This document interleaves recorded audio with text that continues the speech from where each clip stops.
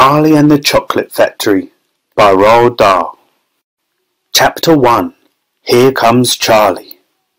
These two very old people are the father and mother of Mr. Bucket. Their names are Grandpa Joe and Grandma Josephine.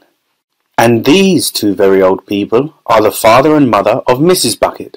Their names are Grandpa George and Grandma Georgina. This is Mr. Bucket. This is Mrs. Bucket. Mr. and Mrs. Bucket have a small boy whose name is Charlie Bucket. This is Charlie. How do you do? And how do you do? And how do you do again? He is pleased to meet you. The whole of this family, the 6 grown-ups, count them, and little Charlie Bucket, lived together in a small wooden house on the edge of a great town. The house wasn't nearly large enough for so many people, and life was extremely uncomfortable for them all. There were only 2 rooms in the place altogether, and there was only 1 bed.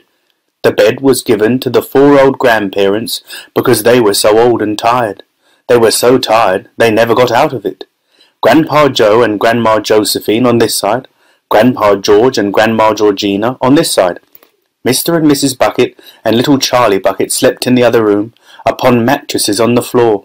In the summertime this wasn't too bad, but in the winter freezing cold draughts blew across the floor all night long, and it was awful. There wasn't any question of them being able to buy a better house, or even 1 more bed to sleep in. They were far too poor for that. Mr. Bucket was the only person in the family with a job. He worked in a toothpaste factory, where he sat all day long at a bench and screwed the little caps onto the tops of the tubes of toothpaste after the tubes had been filled. But a toothpaste cap screwer is never paid very much money, and poor Mr. Bucket, however hard he worked, and however fast he screwed on the caps, was never able to make enough to buy 1/2 of the things that so large a family needed. There wasn't even enough money to buy proper food for them all. The only meals they could afford were bread and margarine for breakfast, boiled potatoes and cabbage for lunch, and cabbage soup for supper. Sundays were a bit better. They all looked forward to Sundays because then, although they had exactly the same, everyone was allowed a second helping. The Buckets, of course, didn't starve, but every one of them, the 2 old grandfathers, the 2 old grandmothers, Charlie's father, Charlie's mother, and especially little Charlie himself, went about from morning till night with a horrible empty feeling in their tummies. Charlie felt it worst of all, and although his father and mother often went without their own share of lunch or supper so that they could give it to him, it still wasn't nearly enough for a growing boy. He desperately wanted something more filling and satisfying than cabbage and cabbage soup. The one thing he longed for more than anything else was chocolate. Walking to school in the mornings, Charlie could see great slabs of chocolate piled up high in the shop windows, and he would stop and stare and press his nose against the glass, his mouth watering like mad. Many times a day he could see other children taking bars of creamy chocolate out of their pockets and munching them greedily, and that, of course, was pure torture. Only once a year on his birthday did Charlie Bucket ever get to taste a bit of chocolate. The whole family saved up their money for that special occasion, and when the great day arrived, Charlie was always presented with 1 small chocolate bar to eat all by himself.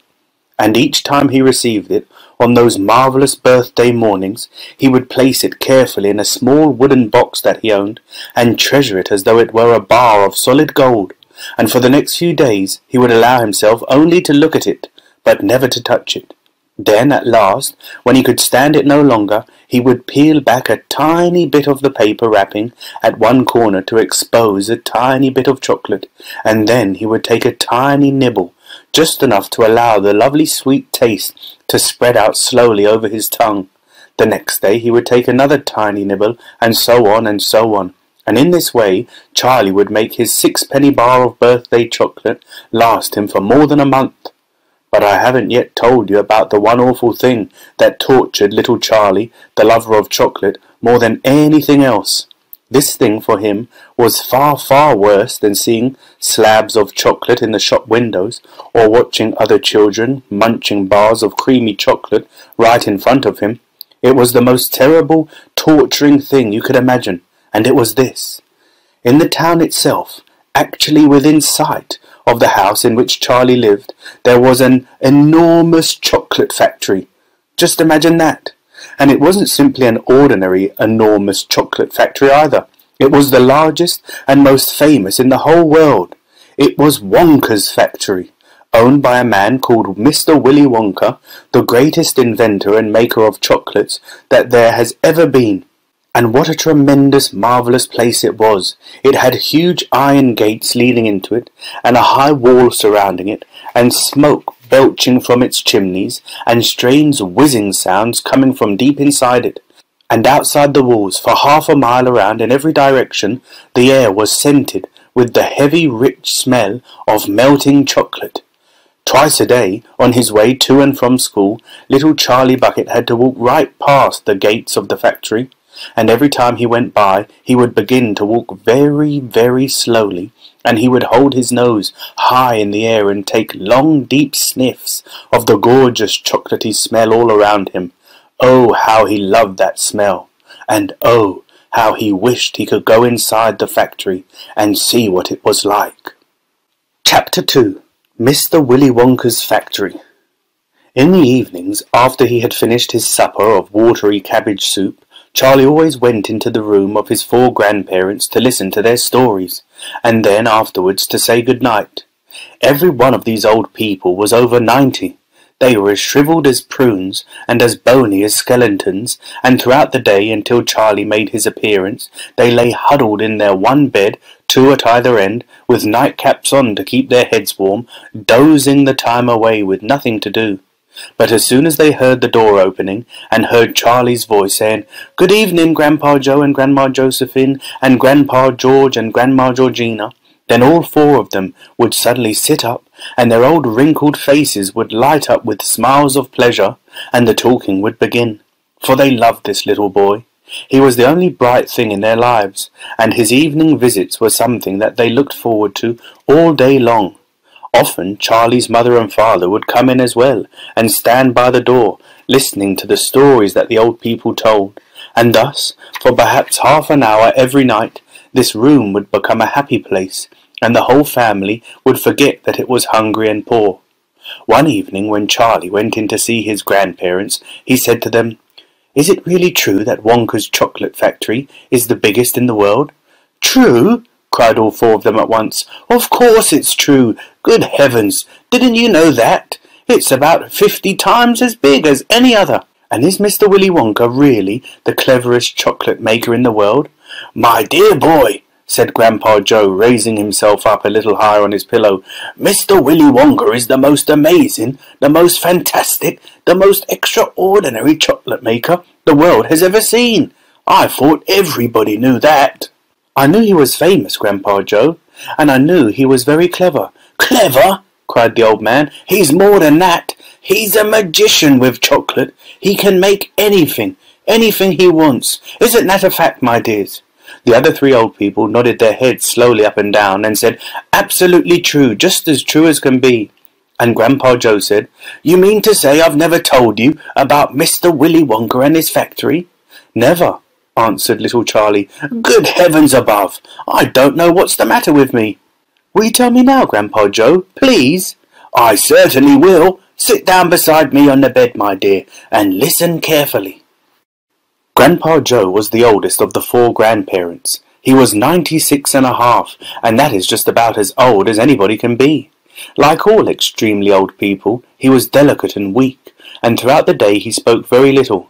But in the evenings, when Charlie, his beloved grandson, was in the room, he seemed in some marvellous way to grow quite young again. All his tiredness fell away from him, and he became as eager and excited as a young boy. "Oh, what a man he is, this Willy Wonka!" cried Grandpa Joe. "Did you know, for example, that he has himself invented more than 200 new kinds of chocolate bars, each with a different centre, each far sweeter and creamier and more delicious than anything the other chocolate factories can make?"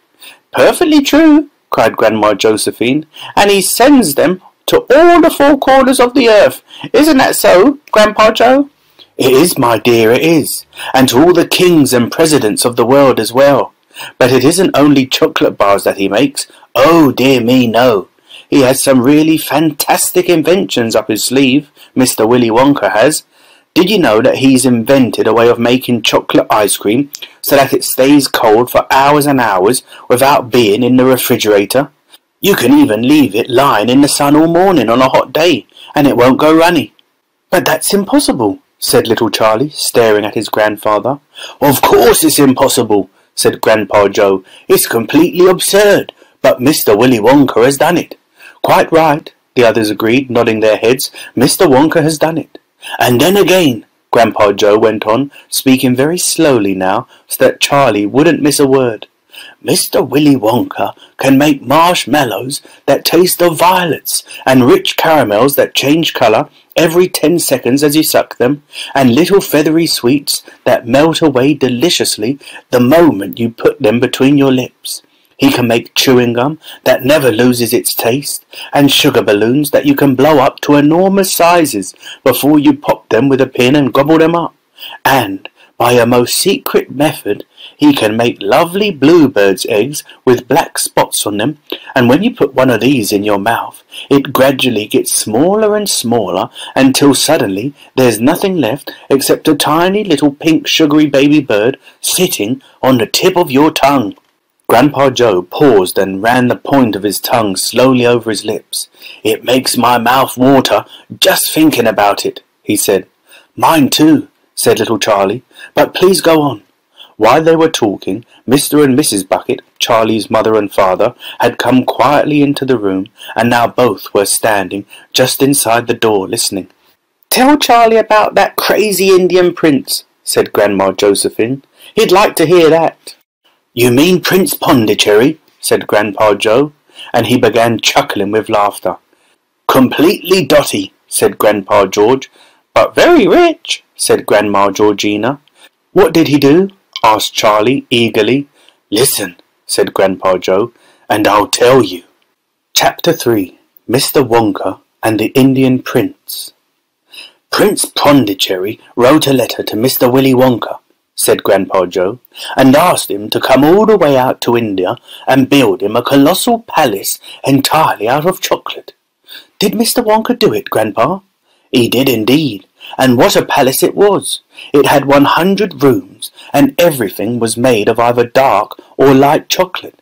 The bricks were chocolate, and the cement holding them together was chocolate, and the windows were chocolate, and all the walls and ceilings were made of chocolate, so were the carpets and the pictures and the furniture and the beds, and when you turned on the taps in the bathroom, hot chocolate came pouring out. When it was all finished, Mr. Wonka said to Prince Pondicherry, I warn you, though, it won't last very long, so you'd better start eating it right away. Nonsense, shouted the prince. I'm not going to eat my palace. I'm not even going to nibble the staircase or lick the walls. I'm going to live in it. But Mr. Wonka was right, of course, because soon after this there came a very hot day with a boiling sun, and the whole palace began to melt. And then it sank slowly to the ground, and the crazy prince, who was dozing in the living room at the time, woke up to find himself swimming around in a huge brown sticky lake of chocolate. Little Charlie sat very still on the edge of the bed, staring at his grandfather. Charlie's face was bright, and his eyes were stretched so wide you could see the whites all around. Is that really true? He asked, or are you pulling my leg? It's true, cried all four of the old people at once. Of course it's true. Ask anyone you like. And I'll tell you something else that's true, said Grandpa Joe, and now he leaned closer to Charlie and lowered his voice to a soft, secret whisper. Nobody ever comes out. Out of where? Asked Charlie. And nobody ever goes in. In where? Cried Charlie. Wonka's factory, of course. Grandpa, what do you mean? I mean workers, Charlie. Workers? All factories, said Grandpa Joe, have workers streaming in and out of the gates in the mornings and evenings, except Wonka's. Have you ever seen a single person going into that place or coming out? Little Charlie looked slowly around at each of the four old faces, one after the other, and they all looked back at him. They were friendly, smiling faces, but they were also quite serious. There was no sign of joking or leg-pulling on any of them. Well, have you? Asked Grandpa Joe. I really don't know, Grandpa, Charlie stammered. Whenever I walk past the factory, the gates seem to be closed. Exactly, said Grandpa Joe. But there must be people working there. Not people, Charlie. Not ordinary people, anyway. Then who? Cried Charlie. Aha! That's it, you see. That's another of Mr. Willy Wonka's clevernesses. Charlie, dear, Mrs. Bucket called out from where she was standing by the door. It's time for bed. That's enough for tonight. But, Mother, I must hear. Tomorrow, my darling. That's right, said Grandpa Joe. I'll tell you the rest of it tomorrow evening. Chapter 4. The Secret Workers. The next evening, Grandpa Joe went on with his story. You see, Charlie, he said, not so very long ago there used to be thousands of people working in Mr. Willy Wonka's factory.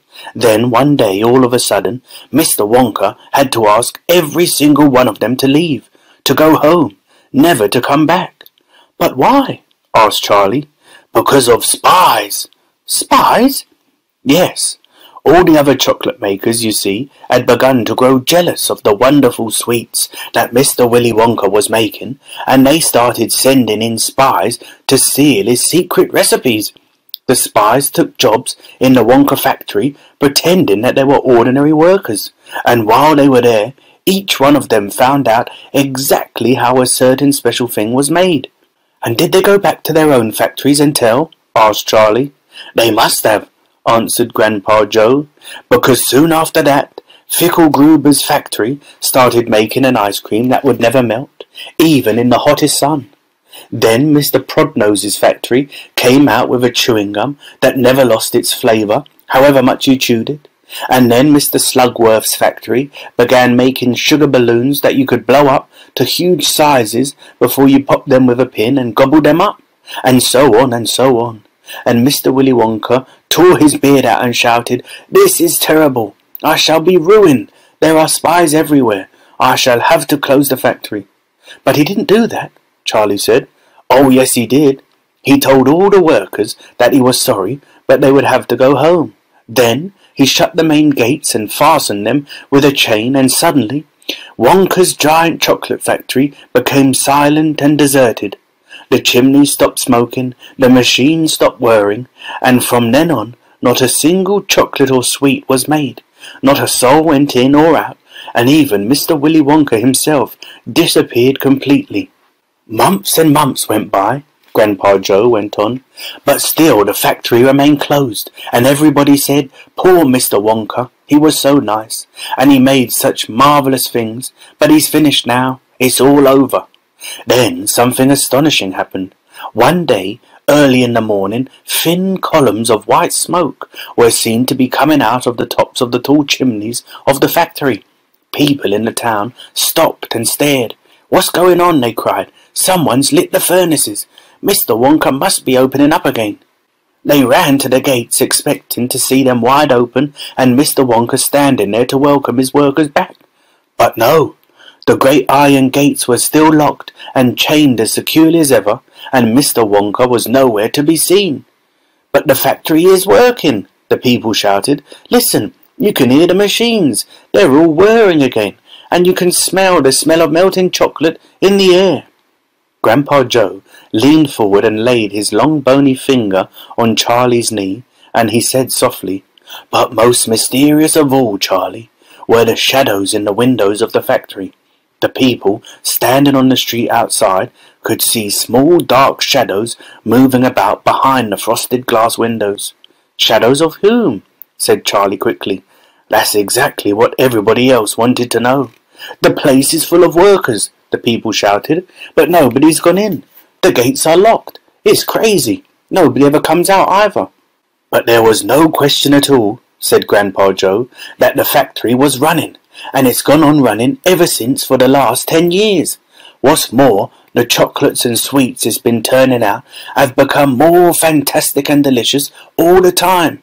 And of course now when Mr. Wonka invents some new and wonderful sweet, neither Mr. Fickelgruber, nor Mr. Prodnose, nor Mr. Slugworth, nor anybody else is able to copy it. No spies can go into the factory to find out how it is made. But Grandpa, who, cried Charlie, who is Mr. Wonka using to do all the work in the factory?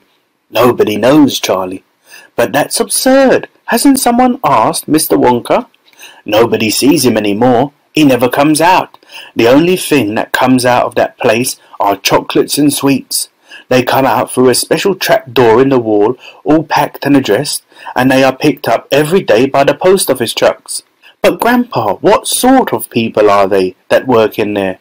My dear boy, said Grandpa Joe, that is one of the great mysteries of the chocolate-making world. We know only one thing about them. They are very small. The faint shadows that sometimes appear behind the windows, especially late at night when the lights are on, are those of tiny people no taller than my knee. There aren't such people, Charlie said.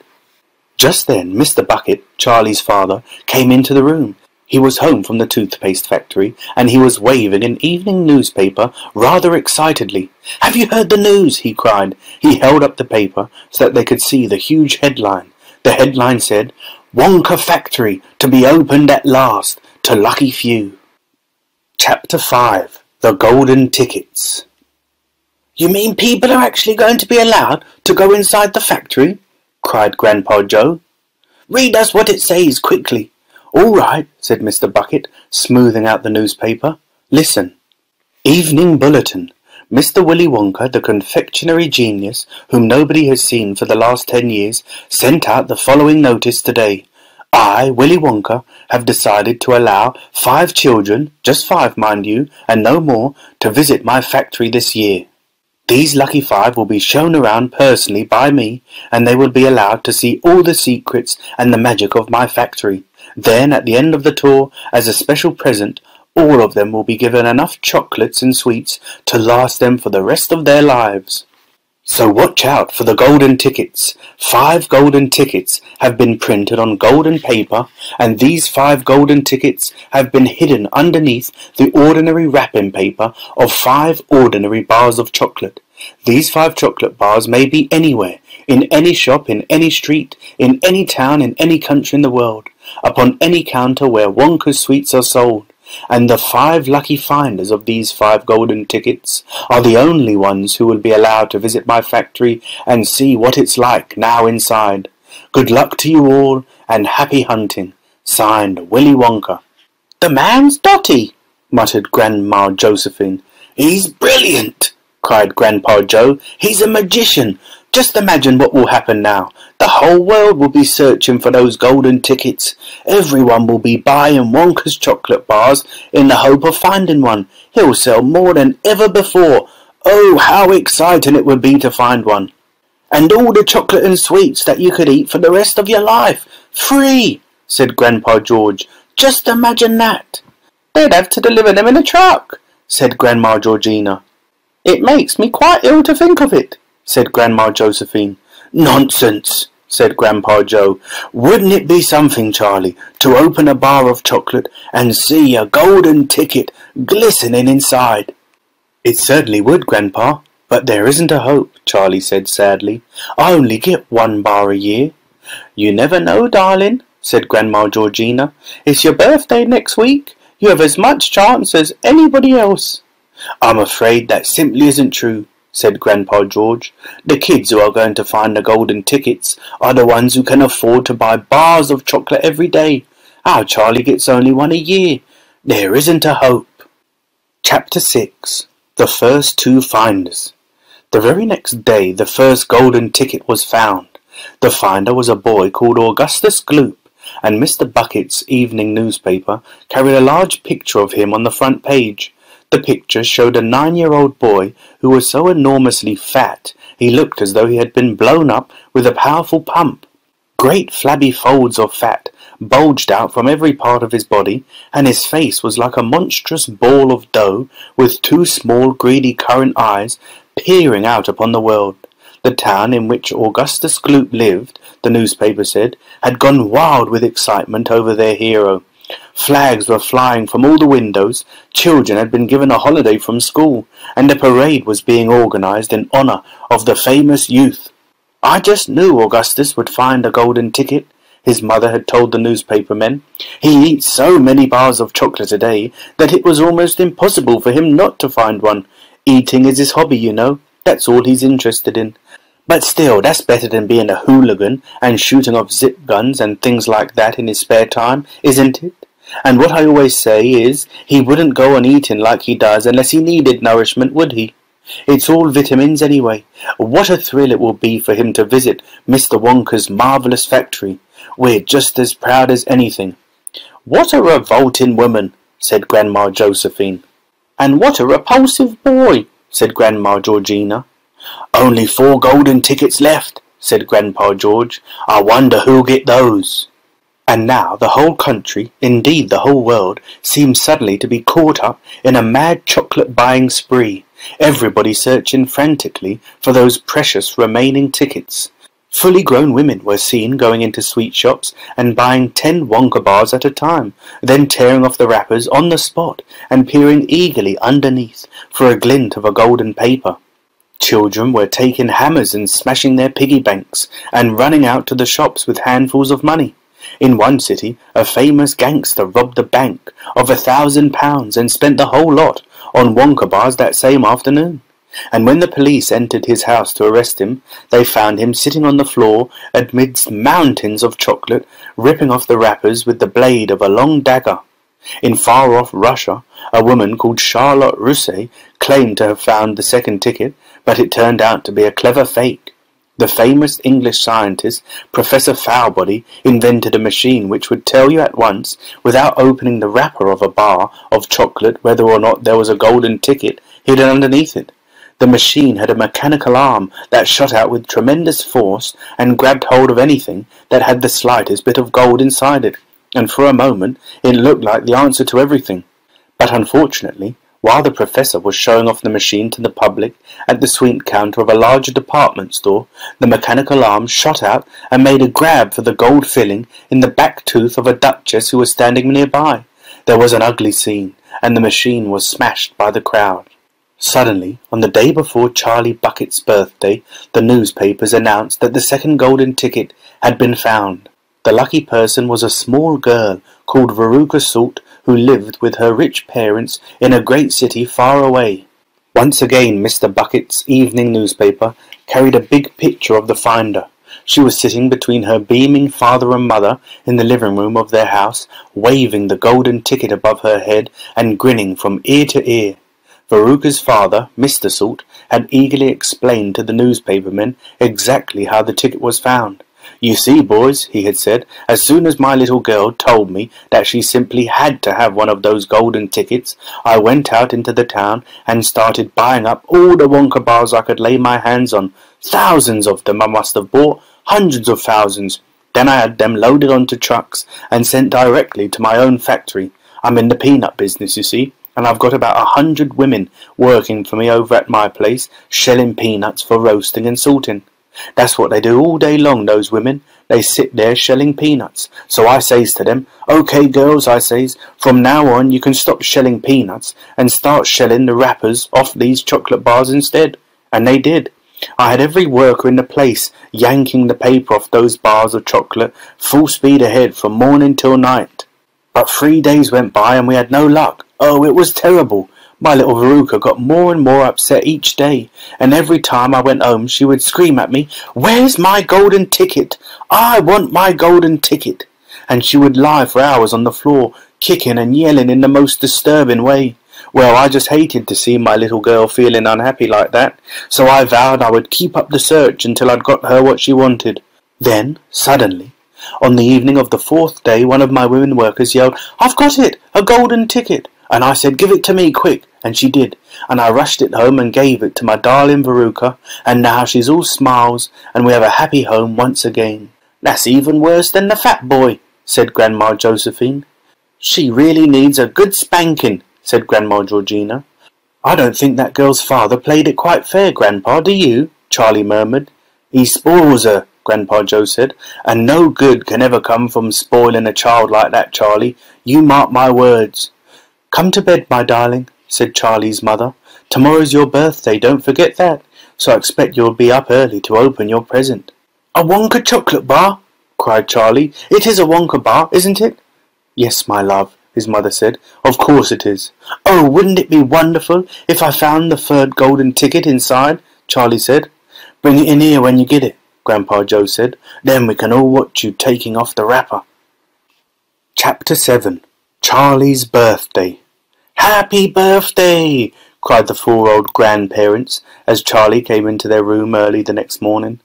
Charlie smiled nervously and sat down on the edge of the bed. He was holding his present, his only present, very carefully in his two hands. "Wonka's Whipple Scrumptious Fudge Mellow Delight," it said on the wrapper.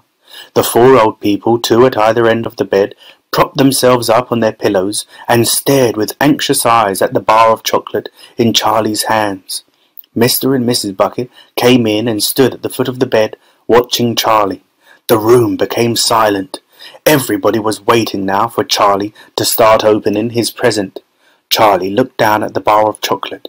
He ran his finger slowly back and forth along the length of it, stroking it lovingly, and the shiny paper wrapper made little sharp crackly noises in the quiet room. Then Mrs. Bucket said gently, "You mustn't be too disappointed, my darling, if you don't find what you're looking for underneath the wrapper. You really can't expect to be as lucky as all that." "She's quite right," Mr. Bucket said. Charlie didn't say anything. "After all," Grandma Josephine said, "in the whole wide world there are only 3 tickets left to be found." "The thing to remember," Grandma Georgina said, "is that whatever happens, you still have the bar of chocolate." "Wonka's Whipple Scrumptious Fudge Mellow Delight," cried Grandpa George. "It's the best of them all. You'll just love it." "Yes," Charlie whispered, "I know." "Just forget all about those golden tickets and enjoy the chocolate," Grandpa Joe said. "Why don't you do that?" They all knew it was ridiculous to expect this one poor little bar of chocolate to have a magic ticket inside it, and they were trying as gently and as kindly as they could to prepare Charlie for the disappointment. But there was one other thing that the grown-ups also knew, and it was this, that however small the chance might be of striking lucky, the chance was there. The chance had to be there. This particular bar of chocolate had as much chance as any other of having a golden ticket. And that was why all the grandparents and parents in the room were actually just as tense and excited as Charlie was, although they were pretending to be very calm. "You'd better go ahead and open it up, or you'll be late for school," Grandpa Joe said. "You might as well get it over with," Grandpa George said. "Open it, my dear," Grandma Georgina said. "Please open it, you're making me jumpy." Very slowly, Charlie's fingers began to tear open one small corner of the wrapping paper. The old people in bed all leaned forward, craning their scraggy necks. Then, suddenly, as though he couldn't bear the suspense any longer, Charlie tore the wrapper right down the middle, and onto his lap there fell a light brown, creamy-coloured bar of chocolate.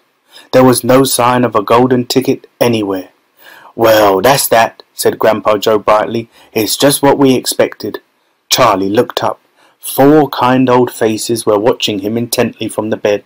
He smiled at them, a small, sad smile, and then he shrugged his shoulders and picked up the chocolate bar and held it out to his mother and said, "Here, Mother, have a bit. We'll share it. I want everybody to taste it." "Certainly not," his mother said. All the others cried, "No, no, we wouldn't dream of it. It's all yours." "Please," begged Charlie, turning round and offering it to Grandpa Joe. But neither he nor anyone else would take even a tiny bit. "It's time to go to school, my darling," Mrs. Bucket said, putting an arm round Charlie's skinny shoulder. "Come on, or you'll be late."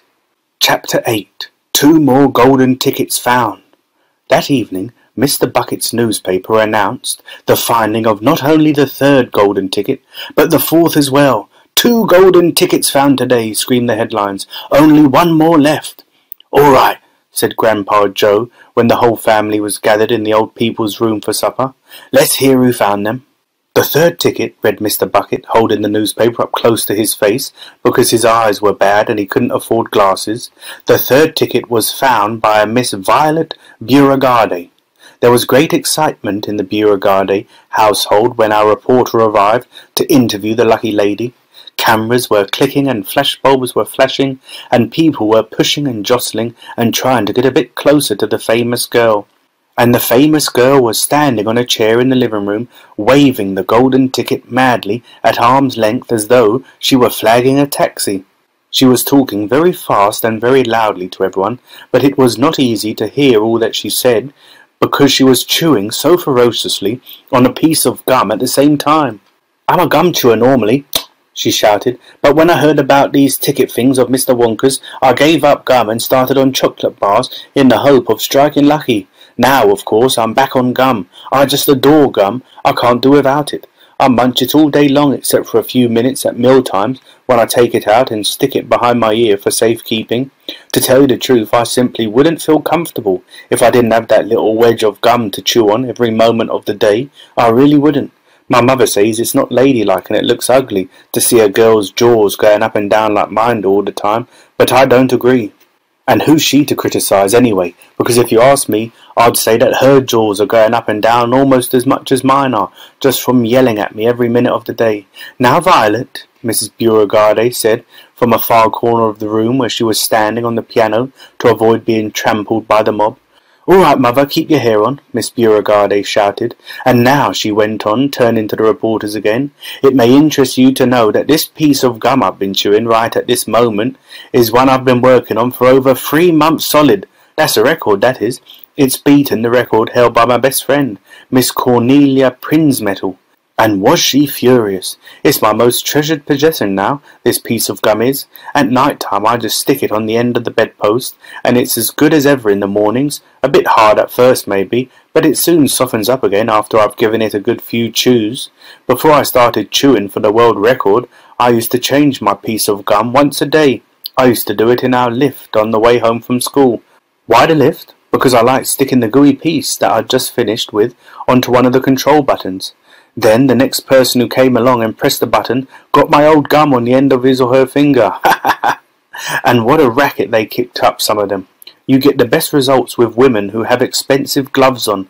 Oh yes, I'm thrilled to be going to Mr. Wonka's factory, and I understand that afterwards he's going to give me enough gum to last me for the rest of my whole life. Whoopee! Hooray! "Beastly girl," said Grandma Josephine. "Despicable," said Grandma Georgina. "She'll come to a sticky end one day chewing all that gum. You see if she doesn't." "And who got the 4th golden ticket?" Charlie asked. "Now let me see," said Mr. Bucket, peering at the newspaper again. "Ah, yes, here we are. The 4th golden ticket," he read, "was found by a boy called Mike Teavee." "Another bad lot, I'll be bound," muttered Grandma Josephine. "Don't interrupt, Grandma," said Mrs. Bucket. "The TV household," said Mr. Bucket, going on with his reading, "was crammed like all the others with excited visitors when our reporter arrived, but young Mike Teavee, the lucky winner, seemed extremely annoyed by the whole business. "Can't you fools see I'm watching television?" he said angrily. "I wish you wouldn't interrupt." The 9-year-old boy was seated before an enormous television set, with his eyes glued to the screen, and he was watching a film in which one bunch of gangsters was shooting up another bunch of gangsters with machine guns. Mike Teavee himself had no less than 18 toy pistols of various sizes hanging from the belts around his body, and every now and again he would leap up into the air and fire off half a dozen rounds from one or the other of those weapons. "Quiet!" he shouted when someone tried to ask him a question. "Didn't I tell you not to interrupt? This show's an absolute whiz-banger. It's terrific. I watch it every day. I watch all of them every day, even the rotten ones, where there's no shooting. I like the gangsters best. They're terrific, those gangsters, especially when they start pumping each other full of lead, or flashing the old stilettos, or giving each other the 1, 2, 3 with their knuckle dusters. Gosh, what wouldn't I give to be doing that myself? It's the life, I tell you. It's terrific." "That's quite enough," snapped Grandma Josephine. "I can't bear to listen to it." "Nor me," said Grandma Georgina. "Do all children behave like this nowadays, like these brats we've been hearing about?" "Of course not," said Mr. Bucket, smiling at the old lady in the bed. "Some do, of course. In fact, quite a lot of them do, but not all." "And now there's only 1 ticket left," said Grandpa George. "Quite so," sniffed Grandma Georgina. "And just as sure as I'll be having cabbage soup for supper tomorrow, that ticket'll go to some nasty little beast who doesn't deserve it." Chapter 9. Grandpa Joe Takes a Gamble. The next day, when Charlie came home from school and went in to see his grandparents, he found that only Grandpa Joe was awake. The other 3 were all snoring loudly. "Shh!" whispered Grandpa Joe, and he beckoned Charlie to come closer. Charlie tiptoed over and stood beside the bed. The old man gave Charlie a sly grin, and then he started rummaging under his pillow with one hand, and when the hand came out again, there was an ancient leather purse clutched in the fingers. Under cover of the bedclothes, the old man opened the purse and tipped it upside down. Out fell a single silver sixpence. "It's my secret hoard," he whispered. "The others don't know I've got it, and now you and I are going to have one more fling at finding that last ticket. How about it, eh? But you'll have to help me." "Are you sure you want to spend your money on that, Grandpa?" Charlie whispered. "Of course I'm sure," spluttered the old man excitedly. "Don't stand there arguing. I'm as keen as you are to find that ticket. Here, take the money and run down the street to the nearest shop and buy the first Wonka bar you see and bring it straight back to me and we'll open it together." Charlie took the little silver coin and slipped quickly out of the room. In 5 minutes he was back. "Have you got it?" whispered Grandpa Joe, his eyes shining with excitement. Charlie nodded and held out the bar of chocolate. "Wonka's Nutty Crunch Surprise," it said on the wrapper. "Good," the old man whispered, sitting up in the bed and rubbing his hands. "Now, come over here and sit close to me, and we'll open it together. Are you ready?" "Yes," Charlie said. "I'm ready." "All right, you tear off the first bit." "No," Charlie said. "You paid for it. You do it all." The old man's fingers were trembling most terribly as they fumbled with the wrapper. "We don't have a hope, really," he whispered, giggling a bit. "You do know we don't have a hope, don't you?" "Yes," Charlie said. "I know that." They looked at each other and both started giggling nervously. "Mind you," said Grandpa Joe, "there is just that tiny chance that it might be the one. Don't you agree?" "Yes," Charlie said. "Of course. Why don't you open it, Grandpa?" "All in good time, my boy. All in good time. Which end do you think I ought to open first?" "That corner, the one furthest from you. Just tear off a tiny bit, but not quite enough for us to see anything." "Like that," said the old man. "Yes, now a little bit more." "You finish it," said Grandpa Joe. "I'm too nervous." "No, Grandpa, you must do it yourself." "Very well then, here goes." He tore off the wrapper. They both stared at what lay underneath. It was a bar of chocolate, nothing more. All at once they both saw the funny side of the whole thing, and they burst into peals of laughter. "What on earth's going on?" cried Grandma Josephine, waking up suddenly. "Nothing," said Grandpa Joe. "You go on back to sleep." Chapter 10. The Family Begins to Starve. During the next 2 weeks, the weather turned very cold. First came the snow. It began very suddenly one morning, just as Charlie Bucket was getting dressed for school. Standing by the window, he saw the huge flakes drifting slowly down out of an icy sky that was the colour of steel. By evening, it lay 4 feet deep around the tiny house, and Mr. Bucket had to dig a path from the front door to the road. After the snow, there came a freezing gale that blew for days and days without stopping, and oh, how bitter cold it was! Everything that Charlie touched seemed to be made of ice, and each time he stepped outside the door, the wind was like a knife on his cheek. Inside the house, little jets of freezing air came rushing in through the sides of the windows and under the doors, and there was no place to go to escape them. The 4 old ones lay silent and huddled in their bed, trying to keep the cold out of their bones. The excitement over the golden tickets had long since been forgotten. Nobody in the family gave a thought now to anything except the 2 vital problems of trying to keep warm and trying to get enough to eat. There is something about very cold weather that gives one an enormous appetite. Most of us find ourselves beginning to crave rich steaming stews and hot apple pies and all kinds of delicious warming dishes, and because we are all a great deal luckier than we realize, we usually get what we want, or near enough. But Charlie Bucket never got what he wanted because the family couldn't afford it, and as the cold weather went on, he became ravenously and desperately hungry. Both bars of chocolate, the birthday one and the one Grandpa Joe had bought, had long since been nibbled away, and all he got now were those thin, cabbagey meals 3 times a day. Then, all at once, the meals became even thinner. The reason for this was that the toothpaste factory, the place where Mr. Bucket worked, suddenly went bust and had to close down. Quickly, Mr. Bucket tried to get another job, but he had no luck. In the end, the only way in which he managed to earn a few pennies was by shoveling snow in the streets. but it wasn't enough to buy even a quarter of the food that 7 people needed. The situation became desperate.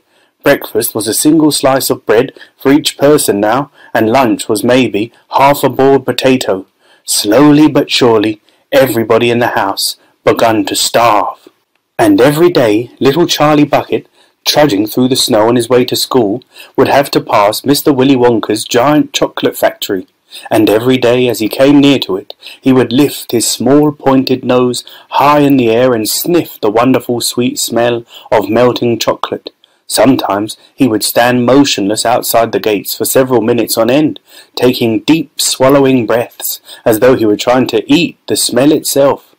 "That child," said Grandpa Joe, poking his head up from under the blanket one icy morning, "that child has got to have more food. It doesn't matter about us. We're too old to bother with. But a growing boy, he can't go on like this. He's beginning to look like a skeleton." "What can one do?" murmured Grandma Josephine miserably. "He refuses to take any of ours. I hear his mother tried to slip her own piece of bread onto his plate at breakfast this morning, but he wouldn't touch it. He made her take it back." "He's a fine little fellow," said Grandpa George. "He deserves better than this." The cruel weather went on and on. Every day Charlie Bucket grew thinner and thinner. His face became frighteningly white and pinched. The skin was drawn so tightly over the cheeks that you could see the shapes of the bones underneath. It seemed doubtful whether he could go on much longer like this without becoming dangerously ill. And now, very calmly, with that curious wisdom that seems to come so often to small children in times of hardship, he began to make little changes here and there in some of the things that he did, so as to save his strength. In the mornings he left the house 10 minutes earlier, so that he could walk slowly to school without ever having to run. He sat quietly in the classroom during break, resting himself, while the others rushed outdoors and threw snowballs and wrestled in the snow. Everything he did now, he did slowly and carefully to prevent exhaustion. Then, one afternoon, walking back home with the icy wind in his face, and incidentally feeling hungrier than he had ever felt before, his eye was caught suddenly by something silvery lying in the gutter in the snow. Charlie stepped off the curb and bent down to examine it. Part of it was buried under the snow. He saw at once what it was. It was a 50-pence piece. Quickly he looked around him. Had somebody just dropped it? No, that was impossible because of the way part of it was buried. Several people went hurrying past him on the pavement, their chins sunk deep in the collars of their coats, their feet crunching in the snow. None of them was searching for any money. None of them was taking the slightest notice of the small boy crouching in the gutter. Then was it his, this 50-pence? Could he have it? Carefully, Charlie pulled it out from under the snow. It was damp and dirty, but otherwise perfect. A whole 50-pence! He held it tightly between his shivering fingers, gazing down at it. It meant one thing to him at that moment, only one thing. It meant food. Automatically, Charlie turned and began moving towards the nearest shop. It was only 10 paces away. It was a newspaper and stationery shop, the kind that sells almost everything, including sweets and cigars. And what he would do, he whispered quickly to himself, he would buy one luscious bar of chocolate and eat it all up, every bit of it, right then and there, and the rest of the money he would take straight back home and give to his mother. Chapter 11. The Miracle.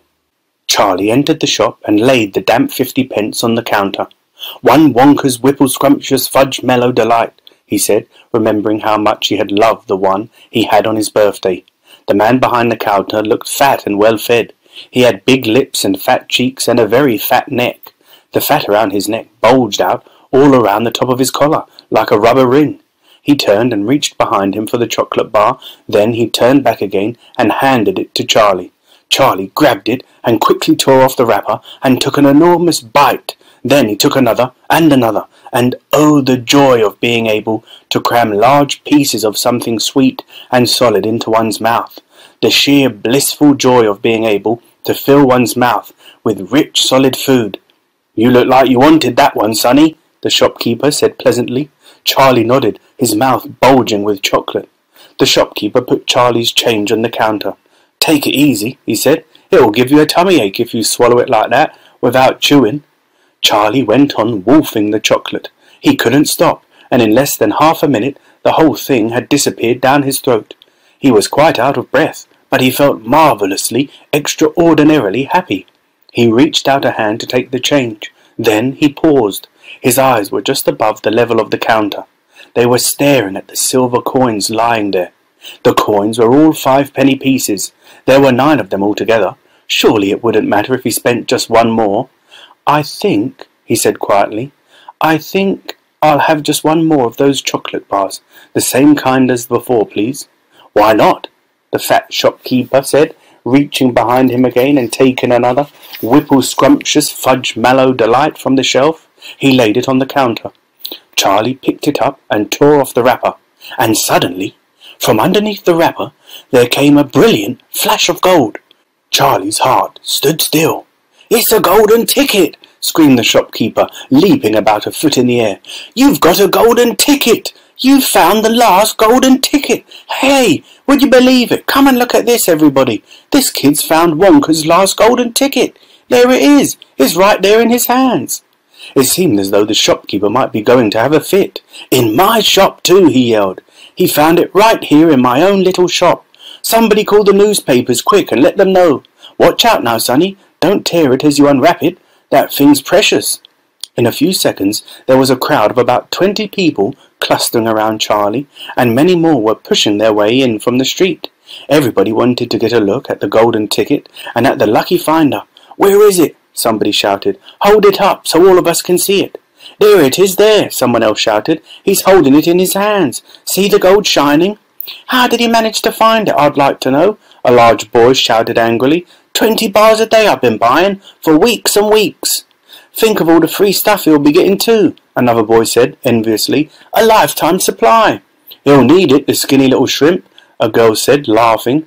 Charlie hadn't moved. He hadn't even unwrapped the golden ticket from around the chocolate.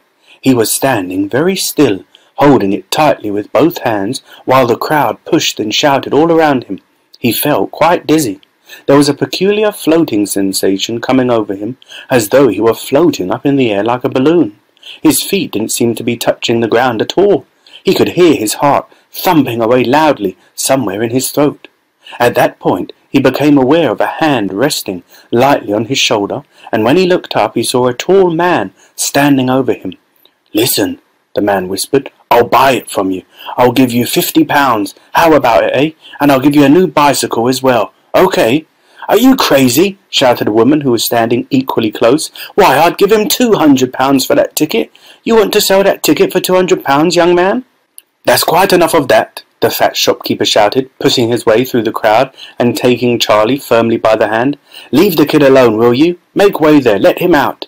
And to Charlie, as he led him to the door, he whispered, "Don't you let anybody have it. Take it straight home quickly before you lose it. Run all the way and don't stop till you get there. You understand?" Charlie nodded. "You know something?" the fat shopkeeper said, pausing a moment and smiling at Charlie. "I've a feeling you needed a break like this. I'm awfully glad you got it. Good luck to you, sonny." "Thank you," Charlie said, and off he went, running through the snow as fast as his legs would go.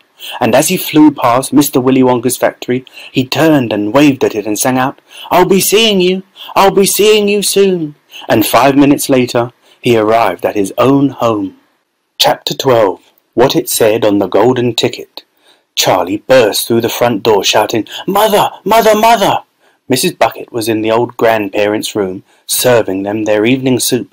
"Mother!" yelled Charlie, rushing in on them like a hurricane. "Look, I've got it! Look, Mother, look! The last golden ticket! It's mine! I found some money in the street, and I bought 2 bars of chocolate, and the second one had the golden ticket, and there were crowds of people all around me, wanting to see it, and the shopkeeper rescued me, and I ran all the way home, and here I am! It's the 5th golden ticket, Mother, and I've found it!" Mrs. Bucket simply stood and stared, while the 4 old grandparents, who were sitting up in bed, balancing bowls of soup on their laps, all dropped their spoons with a clatter, and froze against their pillows. For about 10 seconds there was absolute silence in the room. Nobody dared to speak or move. It was a magic moment. Then, very softly, Grandpa Joe said, "You're pulling our legs, Charlie, aren't you? You're having a little joke." "I am not!" cried Charlie, rushing up to the bed and holding out the large and beautiful golden ticket for him to see. Grandpa Joe leaned forward and took a close look, his nose almost touching the ticket. The others watched him, waiting for the verdict. Then, very slowly, with a slow and marvellous grin spreading all over his face, Grandpa Joe lifted his head and looked straight at Charlie. The colour was rushing to his cheeks, and his eyes were wide open, shining with joy, and in the centre of each eye, right in the very centre, in the black pupil, a little spark of wild excitement was slowly dancing. Then the old man took a deep breath, and suddenly, with no warning whatsoever, an explosion seemed to take place inside him. He threw up his arms and yelled, "Yippee!" And at the same time his long bony body rose up out of the bed, and his bowl of soup went flying into the face of Grandma Josephine, and in one fantastic leap, this old fellow of 96 and a half, who hadn't been out of bed these last 20 years, jumped onto the floor and started doing a dance of victory in his pyjamas. "Yippee!" he shouted. "3 cheers for Charlie! Hip, hip, hooray!" At this point the door opened, and Mr. Bucket walked into the room. He was cold and tired, and he looked it. All day long he had been shoveling snow in the streets. "Cripes!" he cried. "What's going on in here?" It didn't take them long to tell him what had happened. "I don't believe it," he said. "It's not possible." "Show him the ticket, Charlie," shouted Grandpa Joe, who was still dancing around the floor like a dervish in his striped pyjamas. "Show your father the 5th and last golden ticket in the world." "Let me see it, Charlie," Mr. Bucket said, collapsing into a chair and holding out his hand. Charlie came forward with the precious document. It was a very beautiful thing, this golden ticket, having been made, so it seemed, from a sheet of pure gold, hammered out almost to the thinness of paper. On one side of it, printed by some clever method in jet black letters, was the invitation itself, from Mr. Wonka. "Read it aloud," said Grandpa Joe, climbing back into bed at last. "Let's all hear exactly what it says." Mr. Bucket held the lovely golden ticket up close to his eyes. His hands were trembling slightly, and he seemed to be overcome by the whole business. He took several deep breaths. Then he cleared his throat and said, "All right, I'll read it. Here we go. Greetings to you, the lucky finder of this golden ticket, from Mr. Willy Wonka.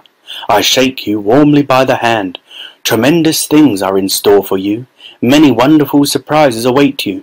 For now, I do invite you to come to my factory and be my guest for 1 whole day.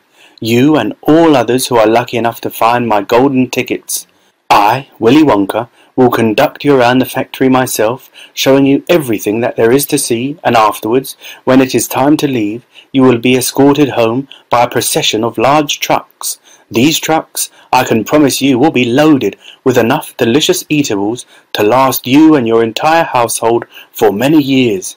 If at any time thereafter you should run out of supplies, you have only to come back to the factory and show this golden ticket, and I shall be happy to refill your cupboard with whatever you want. In this way you will be able to keep yourself supplied with tasty morsels for the rest of your life. But this is by no means the most exciting thing that will happen on the day of your visit. I am preparing other surprises that are even more marvellous and more fantastic for you and for all my beloved golden ticket holders, mystic and marvellous surprises that will entrance, delight, intrigue, astonish, and perplex you beyond measure. In your wildest dreams you could not imagine that such things could happen to you. Just wait and see.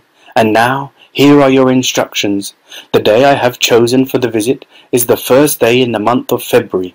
On this day, and on no other, you must come to the factory gates at 10 o'clock sharp in the morning. Don't be late.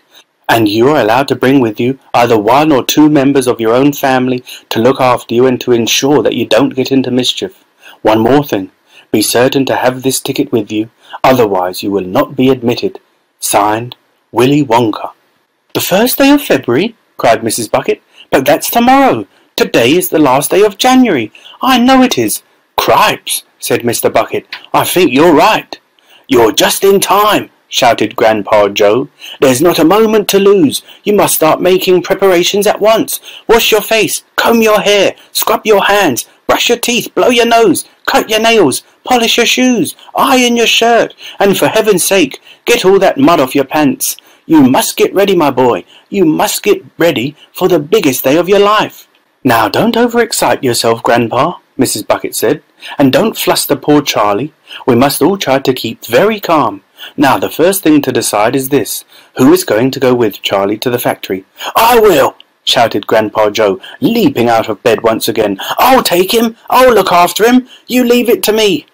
Mrs. Bucket smiled at the old man.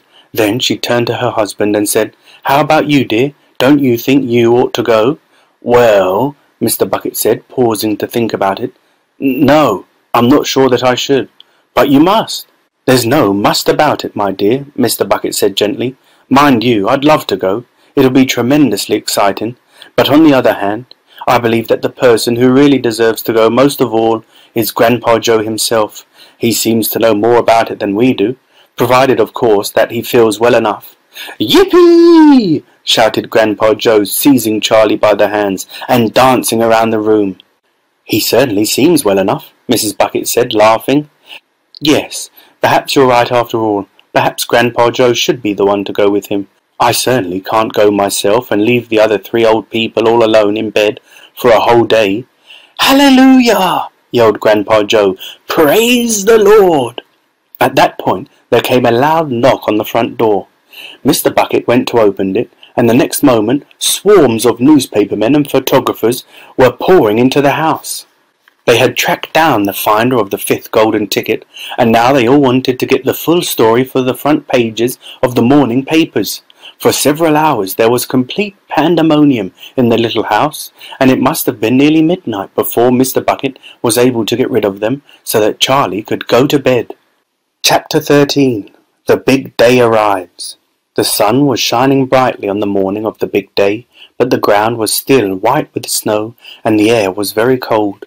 Outside the gates of Wonka's factory, enormous crowds of people had gathered to watch the 5 lucky ticket holders going in. The excitement was tremendous. It was just before 10 o'clock. The crowds were pushing and shouting, and policemen with arms linked were trying to hold them back from the gates. Right beside the gates, in a small group that was carefully shielded from the crowds by the police, stood the 5 famous children, together with the grown-ups who had come with them. The tall, bony figure of Grandpa Joe could be seen standing quietly among them, and beside him, holding tightly onto his hand, was little Charlie Bucket himself. All the other children, except Charlie, had both their mothers and fathers with them, and it was a good thing that they had, otherwise the whole party might have got out of hand.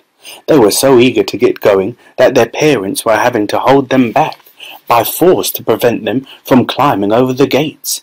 "Be patient," cried the fathers. "Be still, it's not time yet. It's not 10 o'clock. Behind him, Charlie Bucket could hear the shouts of the people in the crowd as they pushed and fought to get a glimpse of the famous children. "There's Violet Beauregard," he heard someone shouting. "That's her all right. I can remember her face from the newspapers." "And you know what?" someone else shouted back. "She's still chewing that dreadful piece of gum she had for 3 months. You look at her jaws. They're still working on it." "Who's the big fat boy?" "That's Augustus Gloop." "So it is. Enormous, isn't he? Fantastic." "Who's the kid with the picture of the Lone Ranger stenciled on his wind cheater?" "That's Mike Teavee. He's the television fiend. He must be crazy. Look at all those toy pistols he's got hanging all over him." "The one I want to see is Veruca Salt," shouted another voice in the crowd. "She's the girl whose father bought up 500,000 chocolate bars and then made the workers in his peanut factory unwrap every one of them until they found a golden ticket. He gives her anything she wants, absolutely anything. She only has to start screaming for it and she gets it. Dreadful, isn't it? Shocking, I call it. Which do you think is her? That one, over there on the left, the little girl in the silver mink coat. Which one is Charlie Bucket? Charlie Bucket? He must be that skinny little shrimp standing beside the old fellow who looks like a skeleton. Very close to us, just there. See him? Why hasn't he got a coat on in this cold weather? Don't ask me. Maybe he can't afford one. Goodness me, he must be freezing." Charlie, standing only a few paces away from the speaker, gave Grandpa Joe's hand a squeeze, and the old man looked down at Charlie and smiled. Somewhere in the distance, a church clock began striking 10. Very slowly, with a loud creaking of rusty hinges, the iron gates of the factory began to swing open. The crowd became suddenly silent. The children stopped jumping about. All eyes were fixed upon the gates. "There he is!" somebody shouted. "That's him!" And so it was. Chapter 14. Mr. Willy Wonka. Mr. Wonka was standing all alone just inside the open gates of the factory, and what an extraordinary little man he was! He had a black top hat on his head. He wore a tail coat made of beautiful plum-coloured velvet. His trousers were bottle green, his gloves were pearly grey, and in one hand he carried a fine gold-topped walking cane. Covering his chin there was a small, neat, pointed black beard, a goatee, and his eyes were most marvellously bright. They seemed to be sparkling and twinkling at you all the time. The whole face, in fact, was alight with fun and laughter. And oh, how clever he looked! How quick and sharp and full of life! He kept making quick, jerky little movements with his head, cocking it this way and that, and taking everything in with those bright, twinkling eyes. He was like a squirrel in the quickness of his movements, like a quick, clever old squirrel from the park. Suddenly he did a funny little skipping dance in the snow, and he spread his arms wide, and he smiled at the 5 children who were clustered near the gates, and he called out, "Welcome, my little friends! Welcome to the factory!" His voice was high and fluty. "Will you come forward one at a time, please?" he called out, "and bring your parents, then show me your golden ticket and give me your name. Who's first?" The big fat boy stepped up. "I'm Augustus Gloop," he said. "Augustus!" cried Mr. Wonka, seizing his hand and pumping it up and down with terrific force. "My dear boy, how good to see you! Delighted, charmed, overjoyed to have you with us. And these are your parents. How nice! Come in, that's right. Step through the gates." Mr. Wonka was clearly just as excited as everybody else. "My name," said the next child to go forward, "is Veruca Salt." "My dear Veruca, how do you do? What a pleasure this is. You do have an interesting name, don't you? I always thought that a Veruca was a sort of wart that you got on the sole of your foot. But I must be wrong, mustn't I? How pretty you look in that lovely mink coat. I'm so glad you could come. Dear me, this is going to be such an exciting day. I do hope you enjoy it. I'm sure you will. I know you will. Your father. Oh, how are you, Mr. Salt and Mrs. Salt? Overjoyed to see you. Yes, the ticket is quite in order. Please go in." The next 2 children, Violet Beauregard and Mike Teavee, came forward to have their tickets examined, and then to have their arms practically pumped off their shoulders by the energetic Mr. Wonka. And last of all, a small, nervous voice whispered, "Charlie Bucket." "Charlie!" cried Mr. Wonka. Well, so there you are. You're the one who found your ticket only yesterday, aren't you?" Yes. I read all about it in this morning's papers. Just in time, my dear boy. I'm so glad, so happy for you. And this, your grandfather? Delighted to meet you, sir. Overjoyed, enraptured, enchanted. All right, excellent. Is everybody in now? 5 children? Yes, good. Now will you please follow me?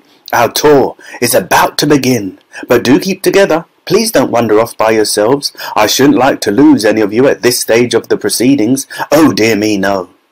Charlie glanced back over his shoulder and saw the great iron entrance gates slowly closing behind him. The crowds on the outside were still pushing and shouting. Charlie took a last look at them. Then, as the gates closed with a clang, all sight of the outside world disappeared. "Here we are!" cried Mr. Wonka, trotting along in the front of the group.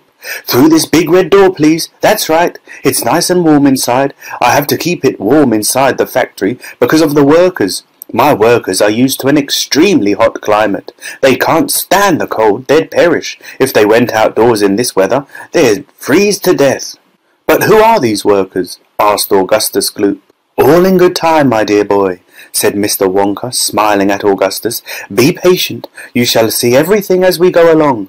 Are all of you inside? Good. Would you mind closing the door? Thank you." Charlie Bucket found himself standing in a long corridor that stretched away in front of him as far as he could see. The corridor was so wide that a car could easily have been driven along it.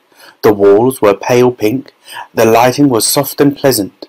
"How lovely and warm," whispered Charlie. "I know, and what a marvellous smell," answered Grandpa Joe, taking a long, deep sniff. All the most wonderful smells in the world seemed to be mixed up in the air around them. The smell of roasting coffee and burnt sugar and melting chocolate and mint and violets and crushed hazelnuts and apple blossom and caramel and lemon peel. And far away in the distance, from the heart of the great factory, came a muffled roar of energy, as though some monstrous gigantic machine were spinning its wheels at breakneck speed. "Now this, my dear children," said Mr. Wonka, raising his voice above the noise, "this is the main corridor. Will you please hang your coats and hats on those pegs over there, and then follow me? That's the way. Good. Everyone ready? Come on then. Here we go." He trotted off rapidly down the corridor with the tails of his plum-coloured velvet coat flapping behind him, and the visitors all hurried after him. It was quite a large party of people when you came to think of it. There were 9 grown-ups and 5 children, 14 in all, so you can imagine that there was a good deal of pushing and shoving as they hustled and bustled down the passage, trying to keep up with the swift little figure in front of them. "Come on!" cried Mr. Wonka. "Get a move on, please. We'll never get round today if you dawdle like this." Soon he turned right off the main corridor into another slightly narrower passage. Then he turned left, then left again, then right, then left, then right, then left. The place was like a gigantic rabbit warren, with passages leading this way and that in every direction. "Don't you let go of my hand, Charlie," whispered Grandpa Joe. "Notice how all these passages are sloping downwards," called out Mr. Wonka. "We are now going underground. All the most important rooms in my factory are deep down below the surface." "Why is that?" somebody asked. "There wouldn't be nearly enough space for them up on top," answered Mr. Wonka. "These rooms we are going to see are enormous. They're larger than football fields. No building in the world would be big enough to house them. But down here, underneath the ground, I've got all the space I want. There's no limit, so long as I hollow it out." Mr. Wonka turned right, he turned left, he turned right again. The passages were sloping steeper and steeper downhill now. Then suddenly Mr. Wonka stopped. In front of him there was a shiny metal door. The party crowded round. On the door, in large letters, it said, "The Chocolate Room." Chapter 15. The Chocolate Room. "An important room, this," cried Mr. Wonka, taking a bunch of keys from his pocket and slipping one into the keyhole of the door. "This is the nerve centre of the whole factory, the heart of the whole business, and so beautiful. I insist upon my rooms being beautiful. I can't abide ugliness in factories. In we go, then. But do be careful, my dear children. Don't lose your heads. Don't get overexcited. Keep very calm." Mr. Wonka opened the door. 5 children and 9 grown-ups pushed their ways in, and oh, what an amazing sight it was that now met their eyes. They were looking down upon a lovely valley. There were green meadows on either side of the valley, and along the bottom of it there flowed a great brown river. What is more, there was a tremendous waterfall halfway along the river, a steep cliff over which the water curled and rolled in a solid sheet, and then went crashing down into a boiling, churning whirlpool of froth and spray. Below the waterfall, and this was the most astonishing sight of all, a whole mass of enormous glass pipes were dangling down into the river from somewhere high up in the ceiling. They were enormous, those pipes. There must have been a dozen of them at least, and they were sucking up the brownish muddy water from the river and carrying it away to goodness knows where. And because they were made of glass, you could see the liquid flowing and bubbling along inside them, and above the noise of the waterfall you could hear the never-ending sucking sound of the pipes as they did their work. Graceful trees and bushes were growing along the river banks, weeping willows and alders and tall clumps of rhododendrons with their pink and red and mauve blossoms. In the meadows there were thousands of buttercups. "There," cried Mr. Wonka, dancing up and down and pointing his golden-topped cane at the great brown river. "It's all chocolate. Every drop of that river is hot, melted chocolate of the finest quality, the very finest quality. There's enough chocolate in there to fill every bathtub in the entire country, and all the swimming pools as well. Isn't it terrific? And just look at my pipes. They suck up the chocolate and carry it away to all the other rooms in the factory where it is needed. Thousands of gallons an hour, my dear children, thousands and thousands of gallons." The children and their parents were too flabbergasted to speak. They were staggered. They were dumbfounded. They were bewildered and dazzled. They were completely bowled over by the hugeness of the whole thing. They simply stood and stared. "The waterfall is most important," Mr. Wonka went on. "It mixes the chocolate, it churns it up, it pounds it and beats it, it makes it light and frothy. No other factory in the world mixes its chocolate by waterfall, but it's the only way to do it properly, the only way. And do you like my trees?" he cried, pointing with his stick. "And my lovely bushes? Don't you think they look pretty? I told you I hated ugliness, and of course they are all eatable, all made of something different and delicious. And do you like my meadows? Do you like my grass and my buttercups? The grass you are standing on, my dear little ones, is made of a new kind of soft, minty sugar that I've just invented. It's called swudge. Try a blade, please do. It's delectable." Automatically, everybody bent down and picked one blade of grass. Everybody, that is, except Augustus Gloop, who took a big handful, and Violet Beauregard, before tasting her blade of grass, took the piece of world record-breaking chewing gum out of her mouth and stuck it carefully behind her ear. "Isn't it wonderful?" whispered Charlie. "Hasn't it got a wonderful taste, Grandpa?" "I could eat the whole field," said Grandpa Joe, grinning with delight. "I could go around on all fours like a cow and eat every blade of grass in the field." "Try a buttercup," cried Mr. Wonka. "They're even nicer." Suddenly the air was filled with screams of excitement. The screams came from Veruca Salt. She was pointing frantically to the other side of the river. "Look! Look over there!" she screamed. "What is it? He's moving! He's walking! It's a little person! It's a little man! Down there below the waterfall!" Everybody stopped picking buttercups and stared across the river. "She's right, Grandpa!" cried Charlie. "It's a little man! Can you see him?" "I can see him, Charlie," said Grandpa Joe excitedly. And now everybody started shouting at once. "There's two of them! My gosh, so there is! There's more than two! There's 1, 2, 3, 4, 5! What are they doing? Where did they come from? Who are they?" Children and parents alike rushed down to the edge of the river to get a closer look. "Aren't they fantastic? No higher than my knee! Look at their funny long hair!" The tiny men, they were no larger than medium-sized dolls, had stopped what they were doing, and now they were staring back across the river at the visitors. One of them pointed towards the children, and then he whispered something to the other 4, and all 5 of them burst into peals of laughter.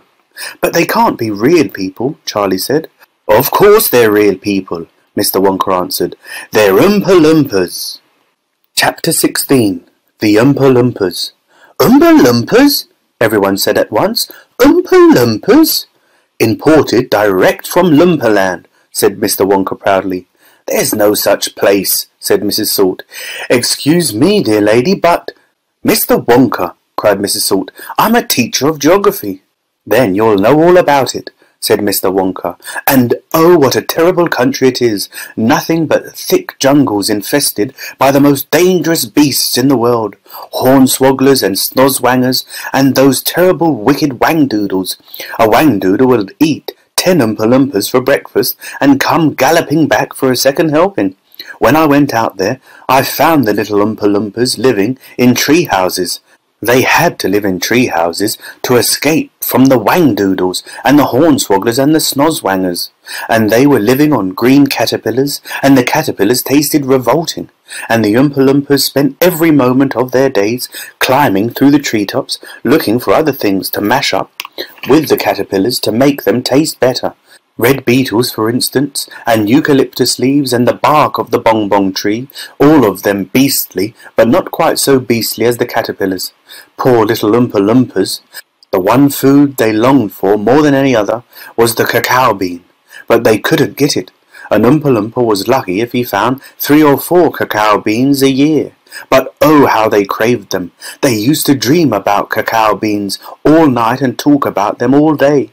You had only to mention the word cacao to an Oompa Loompa and he would start dribbling at the mouth. The cacao bean, Mr. Wonka continued, which grows from the cacao tree, happens to be the thing from which all chocolate is made. You cannot make chocolate without the cacao bean. The cacao bean is chocolate. I myself use billions of cacao beans every week in this factory. And so, my dear children, as soon as I discovered that the Oompa Loompas were crazy about this particular food, I climbed up to their treehouse village and poked my head in through the door of the treehouse belonging to the leader of the tribe. The poor little fellow, looking thin and starved, was sitting there trying to eat a bowl full of mashed-up green caterpillars without being sick. "Look here," I said, speaking not in English, of course, but in Oompa Loompish. "Look here, if you and all your people will come back to my country and live in my factory, you can have all the cacao beans you want. I've got mountains of them in my storehouse. You can have cacao beans for every meal. You can gorge yourself silly on them. I'll even pay your wages in cacao beans if you wish." "You really mean it?" asked the Oompa Loompa leader, leaping up from his chair. "Of course I mean it," I said, "and you can have chocolate as well. Chocolate tastes even better than cacao beans because it's got milk and sugar added." The little man gave a great whoop of joy and threw his bowl of mashed caterpillars right out of the treehouse window. "It's a deal," he cried. "Come on, let's go." So I shipped them all over here, every man, woman and child in the Oompa Loompa tribe. It was easy. I smuggled them over in large packing cases with holes in them, and they all got here safely. They are wonderful workers. They all speak English now. They love dancing and music. They are always making up songs. I expect you will hear a good deal of singing today from time to time. I must warn you, though, that they are rather mischievous. They like jokes. They still wear the same kind of clothes they wore in the jungle. They insist upon that. The men, as you can see for yourselves across the river, wear only deerskins. The women wear leaves, and the children wear nothing at all. The women use fresh leaves every day. "Daddy!" shouted Veruca Salt, the girl who got everything she wanted. "Daddy, I want an Oompa Loompa.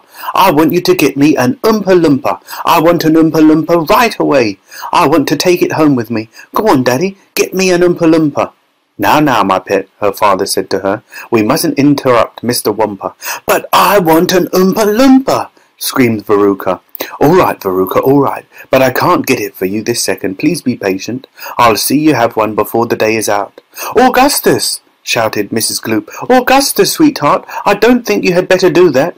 Augustus Gloop, as you might have guessed, had quietly sneaked down to the edge of the river, and he was now kneeling on the riverbank, scooping hot melted chocolate into his mouth as fast as he could. Chapter 17. Augustus Gloop Goes Up the Pipe. When Mr. Wonka turned round and saw what Augustus Gloop was doing, he cried out, "Oh no! Please, Augustus, please! I beg of you not to do that. My chocolate must be untouched by human hands." "Augustus," called out Mrs. Gloop, "didn't you hear what the man said? Come away from that river at once." "This stuff is fabulous," said Augustus, taking not the slightest notice of his mother or Mr. Wonka. "Gosh, I need a bucket to drink it properly." "Augustus!" cried Mr. Wonka, hopping up and down and wagging his stick in the air. "You must come away. You are dirtying my chocolate." "Augustus!" cried Mrs. Gloop. "Augustus!" cried Mr. Gloop. But Augustus was deaf to everything except the call of his enormous stomach. He was now lying full length on the ground with his head far out over the river, lapping up the chocolate like a dog. "Augustus!" shouted Mrs. Gloop. "You'll be giving that nasty cold of yours to about 1,000,000 people all over the country." "Be careful, Augustus!" shouted Mr. Gloop. "You're leaning too far out." Mr. Gloop was absolutely right, for suddenly there was a shriek, and then a splash, and into the river went Augustus Gloop, and in 1 second he had disappeared under the brown surface. "Save him!" screamed Mrs. Gloop, going white in the face and waving her umbrella about. "He'll drown! He can't swim a yard! Save him! Save him!" "Good heavens, woman," said Mr. Gloop. "I'm not diving in there. I've got my best suit on." Augustus Gloop's face came up again to the surface, painted brown with chocolate. "Help! Help! Help!" he yelled. "Fish me out!" "Don't just stand there," Mrs. Gloop screamed at Mr. Gloop. "Do something." "I am doing something," said Mr. Gloop, who was now taking off his jacket and getting ready to dive into the chocolate. But while he was doing this, the wretched boy was being sucked closer and closer towards the mouth of one of the great pipes that was dangling down into the river. Then, all at once, the powerful suction took hold of him completely, and he was pulled under the surface and then into the mouth of the pipe. The crowd on the riverbank waited breathlessly to see where he would come out. "There he goes!" somebody shouted, pointing upwards. And sure enough, because the pipe was made of glass, Augustus Gloop could be clearly seen shooting up inside it, head first like a torpedo. "Help! Murder! Police!" screamed Mrs. Gloop. "Augustus, come back at once! Where are you going?" "It's a wonder to me," said Mr. Gloop, "how that pipe is big enough for him to go through it." "It isn't big enough," said Charlie Bucket. "Oh dear, look! He's slowing down." "So he is," said Grandpa. "He's going to stick," said Charlie. "I think he is," said Grandpa Joe. "By golly, he has stuck," said Charlie. "It's his stomach that's done it," said Mr. Gloop. "He's blocked the whole pipe," said Grandpa Joe. "Smash the pipe!" yelled Mrs. Gloop, still waving her umbrella. "Augustus, come out of there at once!" The watchers below could see the chocolate swishing round the boy in the pipe, and they could see it building up behind him in a solid mass, pushing against the blockage. The pressure was terrific. Something had to give. Something did give, and that something was Augustus. Woof! Up he shot again like a bullet in the barrel of a gun. "He's disappeared!" yelled Mrs. Gloop. "Where does that pipe go to? Quick! Call the fire brigade!" "Keep calm," cried Mr. Wonka. "Keep calm, my dear lady, keep calm. There is no danger whatsoever. Augustus has gone on a little journey, that's all. A most interesting little journey. But he'll come out of it just fine. You wait and see." "How can he possibly come out just fine?" snapped Mrs. Gloop. "He'll be made into marshmallows in 5 seconds." "Impossible," cried Mr. Wonka. "Unthinkable, inconceivable, absurd. He could never be made into marshmallows." "And why not, may I ask?" shouted Mrs. Gloop. "Because that pipe doesn't go anywhere near it. That pipe, the one Augustus went up, happens to lead directly into the room where I make a most delicious kind of strawberry-flavoured chocolate-coated fudge." "Then he'll be made into strawberry-flavoured chocolate-coated fudge," screamed Mrs. Gloop. "My poor Augustus! They'll be selling him by the pound all over the country tomorrow morning." "Quite right," said Mr. Gloop. "I know I'm right," said Mrs. Gloop. "It's beyond a joke," said Mr. Gloop. "Mr. Wonka doesn't seem to think so," cried Mrs. Gloop. "Just look at him, he's laughing his head off. How dare you laugh like that when my boy's just gone up the pipe? You monster!" she shrieked, pointing her umbrella at Mr. Wonka as though she were going to run him through. "You think it's a joke, do you? You think that sucking my boy up into your fudge room like that is just one great big colossal joke?" "He'll be perfectly safe," said Mr. Wonka, giggling slightly. "He'll be chocolate fudge," shrieked Mrs. Gloop. "Never," cried Mr. Wonka. "Of course he will," shrieked Mrs. Gloop. "I wouldn't allow it," cried Mr. Wonka. "And why not?" shrieked Mrs. Gloop. "Because the taste would be terrible," said Mr. Wonka. "Just imagine it. Augustus flavoured chocolate-coated Gloop. No one would buy it." "They most certainly would," cried Mr. Gloop indignantly. "I don't want to think about it," shrieked Mrs. Gloop. "Nor do I," said Mr. Wonka. "And I do promise you, madam, that your darling boy is perfectly safe." "If he's perfectly safe, then where is he?" snapped Mrs. Gloop. "Lead me to him this instant." Mr. Wonka turned around and clicked his fingers sharply. Click, click, click, 3 times. Immediately an Oompa Loompa appeared, as if from nowhere, and stood beside him. The Oompa Loompa bowed and smiled, showing beautiful white teeth. His skin was rosy white. His long hair was golden brown, and the top of his head came just above the height of Mr. Wonka's knee. He wore the usual deerskin slung over his shoulder. "Now listen to me," said Mr. Wonka, looking down at the tiny man. "I want you to take Mr. and Mrs. Gloop up to the fudge room and help them to find their son Augustus. He's just gone up the pipe." The Oompa Loompa took one look at Mrs. Gloop and exploded into peals of laughter. "Oh, do be quiet," said Mr. Wonka. "Control yourself. Pull yourself together. Mrs. Gloop doesn't think it's at all funny." "You can say that again," said Mrs. Gloop. "Go straight to the fudge room," Mr. Wonka said to the Oompa Loompa, "and when you get there, take a long stick and start poking around inside the big chocolate mixing barrel. I'm almost certain you'll find him in there, but you'd better look sharp. You'll have to hurry. If you leave him in the chocolate mixing barrel too long, he's liable to get poured out into the fudge boiler, and that really would be a disaster, wouldn't it? My fudge would become quite uneatable." Mrs. Gloop let out a shriek of fury. "I'm joking," said Mr. Wonka, giggling madly behind his beard. "I didn't mean it. Forgive me. I'm so sorry. Goodbye, Mrs. Gloop, and Mr. Gloop, goodbye. I'll see you later." As Mr. and Mrs. Gloop and their tiny escort hurried away, the 5 Oompa Loompas on the far side of the river suddenly began hopping and dancing about and beating wildly upon a number of very small drums. "Augustus Gloop," they chanted, "Augustus Gloop, Augustus Gloop, Augustus Gloop." "Grandpa," cried Charlie, "listen to them, Grandpa. What are they doing?" "Shh," whispered Grandpa Joe. "I think they're going to sing us a song." "Augustus Gloop," chanted the Oompa Loompas. "Augustus Gloop, Augustus Gloop, the great big greedy nincompoop. How long could we allow this beast to gorge and guzzle, feed and feast on everything he wanted to? Great Scott, it simply wouldn't do. However long this pig might live, we're positive he'd never give even the smallest bit of fun or happiness to anyone. So what we do in cases such as this, we use the gentle touch, and carefully we take the brat and turn him into something that will give great pleasure to us all, a doll, for instance, or a ball, or marbles, or a rocking horse.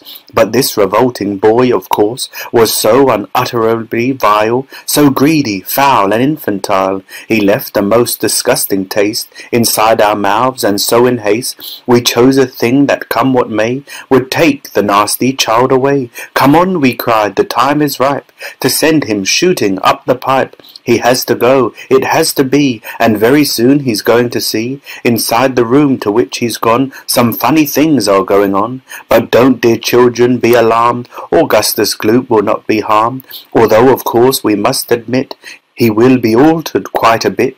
He'll be quite changed from what he's been when he goes through the fudge machine. Slowly the wheels go round and round, the cogs begin to grind and pound.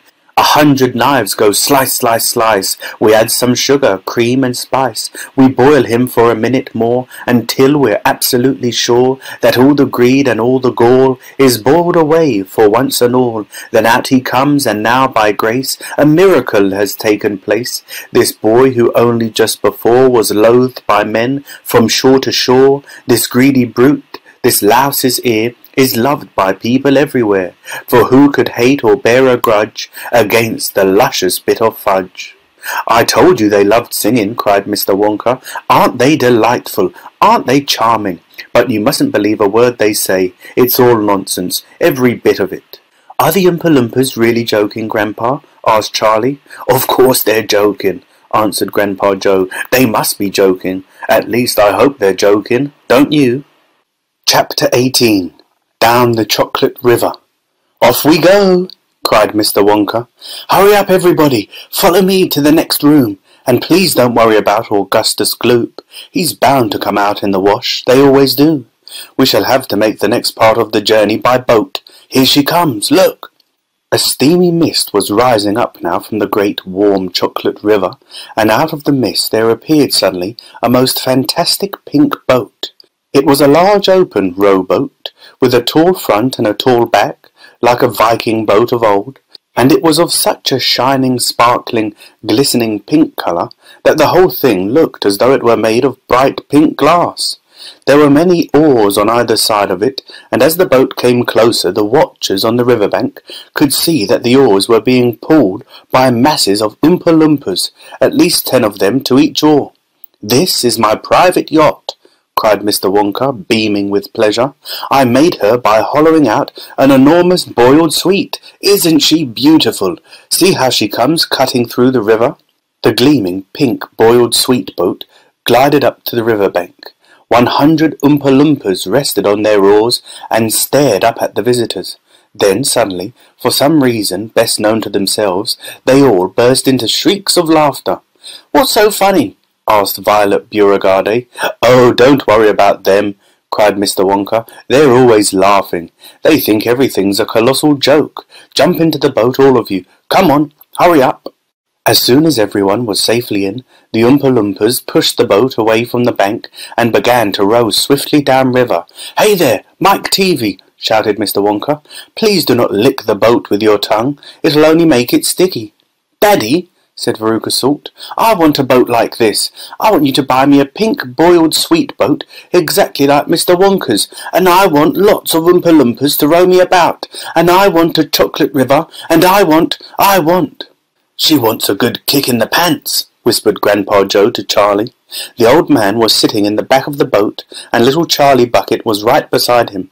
Charlie was holding tightly on to his grandfather's bony old hand. He was in a whirl of excitement. Everything that he had seen so far, the great chocolate river, the waterfall, the huge sucking pipes, the minty sugar meadows, the Oompa Loompas, the beautiful pink boat, and most of all, Mr. Willy Wonka himself, had been so astonishing that he began to wonder whether there could possibly be any more astonishments left. Where were they going to now? What were they going to see? And what in the world was going to happen in the next room? "Isn't it marvellous?" said Grandpa Joe, grinning at Charlie. Charlie nodded and smiled up at the old man.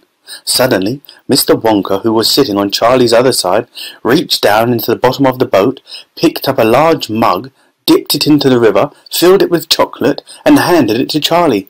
"Drink this," he said. "It'll do you good. You look starved to death." Then Mr. Wonka filled a second mug and gave it to Grandpa Joe. "You too," he said. "You look like a skeleton. What's the matter? Hasn't there been anything to eat in your house lately?" "Not much," said Grandpa Joe. Charlie put the mug to his lips, and as the rich, warm, creamy chocolate ran down his throat into his empty tummy, his whole body, from head to toe, began to tingle with pleasure, and a feeling of intense happiness spread over him. "You like it?" asked Mr. Wonka. "Oh, it's wonderful," Charlie said. "The creamiest, loveliest chocolate I've ever tasted," said Grandpa Joe, smacking his lips. "That's because it's been mixed by the waterfall," Mr. Wonka told him. The boat sped on down the river. The river was getting narrower. There was some kind of a dark tunnel ahead, a great round tunnel that looked like an enormous pipe, and the river was running right into the tunnel, and so was the boat. "Row on!" shouted Mr. Wonka, jumping up and waving his stick in the air. "Full speed ahead!" And with the Oompa Loompas rowing faster than ever, the boat shot into the pitch-dark tunnel, and all the passengers screamed with excitement. "How can they see where they're going?" shrieked Violet Beauregard in the darkness. "There's no knowing where they're going," cried Mr. Wonka, hooting with laughter. "There's no earthly way of knowing which direction they are going. There's no knowing where they're rowing, or which way the river's flowing. Not a speck of light is showing, so the danger must be growing, for the rowers keep on rowing, and they're certainly not showing any signs that they are slowing." "He's gone off his rocker," shouted one of the fathers, aghast, and the other parents joined in the chorus of frightened shouting. "He's crazy," they shouted. "He's balmy, he's nutty, he's screwy, he's batty, he's dippy, he's dotty, he's daffy, he's goofy, he's beany, he's buggy, he's wacky, he's loony." "No, he's not," said Grandpa Joe. "Switch on the lights," shouted Mr. Wonka, and suddenly on came the lights, and the whole tunnel was brilliantly lit up, and Charlie could see that they were indeed inside a gigantic pipe, and the great upward curving walls of the pipe were pure white and spotlessly clean. The river of chocolate was flowing very fast inside the pipe, and the Oompa Loompas were all rowing like mad, and the boat was rocketing along at a furious pace. Mr. Wonka was jumping up and down in the back of the boat, and calling the rowers to row faster and faster still. He seemed to love the sensation of whizzing through a white tunnel in a pink boat on a chocolate river, and he clapped his hands and laughed, and kept glancing at his passengers to see if they were enjoying it as much as he. "Look, Grandpa!" cried Charlie. "There's a door in the wall." It was a green door, and it was set into the wall of the tunnel, just above the level of the river. As they flashed past it, there was just enough time to read the writing on the door. "Storeroom number 54, it said. "All the creams, dairy cream, whipped cream, violet cream, coffee cream, pineapple cream, vanilla cream, and hair cream." "Hair cream?" cried Mike TV. "You don't use hair cream." "Row on!" shouted Mr. Wonka. "There's no time to answer silly questions." They streaked past a black door. "Storeroom number 71, it said on it. "Whips, all shapes and sizes." "Whips?" cried Veruca Salt. "What on earth do you use whips for?" "For whipping cream, of course," said Mr. Wonka. "How can you whip cream without whips? Whipped cream isn't whipped cream at all unless it's been whipped with whips, just as a poached egg isn't a poached egg unless it's been stolen from the woods in the dead of night. Row on, please." They passed the yellow door on which it said Storeroom Number 77. All the beans, cacao beans, coffee beans, jelly beans, and has-beens. "Has-beens?" cried Violet Beauregard. "You're one yourself," said Mr. Wonka. "There's no time for arguing. Press on, press on." But 5 seconds later, when a bright red door came into sight ahead, he suddenly waved his gold-topped cane in the air and shouted, "Stop the boat!" Chapter 19. The Inventing Room, Everlasting Gobstoppers and Hair Toffee. When Mr. Wonka shouted, "Stop the boat!" the Oompa Loompas jammed their oars into the river and backed water furiously. The boat stopped. The Oompa Loompas guided the boat alongside the red door. On the door it said, "Inventing Room, Private, Keep Out." Mr. Wonka took a key from his pocket, leaned over the side of the boat, and put the key in the keyhole. "This is the most important room in the entire factory," he said. "All my most secret new inventions are cooking and simmering in here. Old Ficklegruber would give his front teeth to be allowed inside just for 3 minutes. So would Prudnose and Slugworth, and all the other rotten chocolate makers.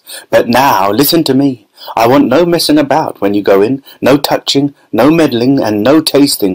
Is that agreed?" "Yes, yes," the children cried. "We won't touch a thing." "Up to now," Mr. Wonka said, "nobody else, not even an Oompa Loompa, has ever been allowed in here." He opened the door and stepped out of the boat into the room. The 4 children and their parents all scrambled after him. "Don't touch!" shouted Mr. Wonka, "and don't knock anything over." Charlie Bucket stared around the gigantic room in which he now found himself. The place was like a witch's kitchen. All about him black metal pots were boiling and bubbling on huge stoves, and kettles were hissing, and pans were sizzling, and strange iron machines were clanking and spluttering, and there were pipes running all over the ceiling and walls, and the whole place was filled with smoke and steam and delicious rich smells. Mr. Wonka himself had suddenly become even more excited than usual, and anyone could see that this was the room he loved best of all. He was hopping about among the saucepans and the machines like a child among his Christmas presents, not knowing which thing to look at first. He lifted the lid from a huge pot and took a sniff.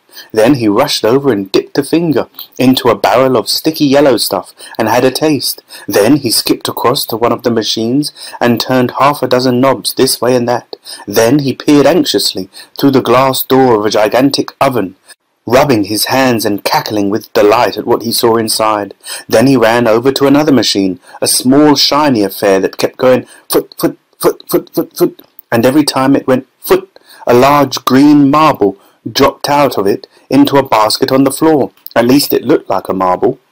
"Everlasting Gobstoppers," cried Mr. Wonka proudly. "They're completely new. I'm inventing them for children who are given very little pocket money. You can put an everlasting gobstopper in your mouth, and you can suck it and suck it and suck it and suck it, and it will never get any smaller." "It's like gum," cried Violet Beauregard.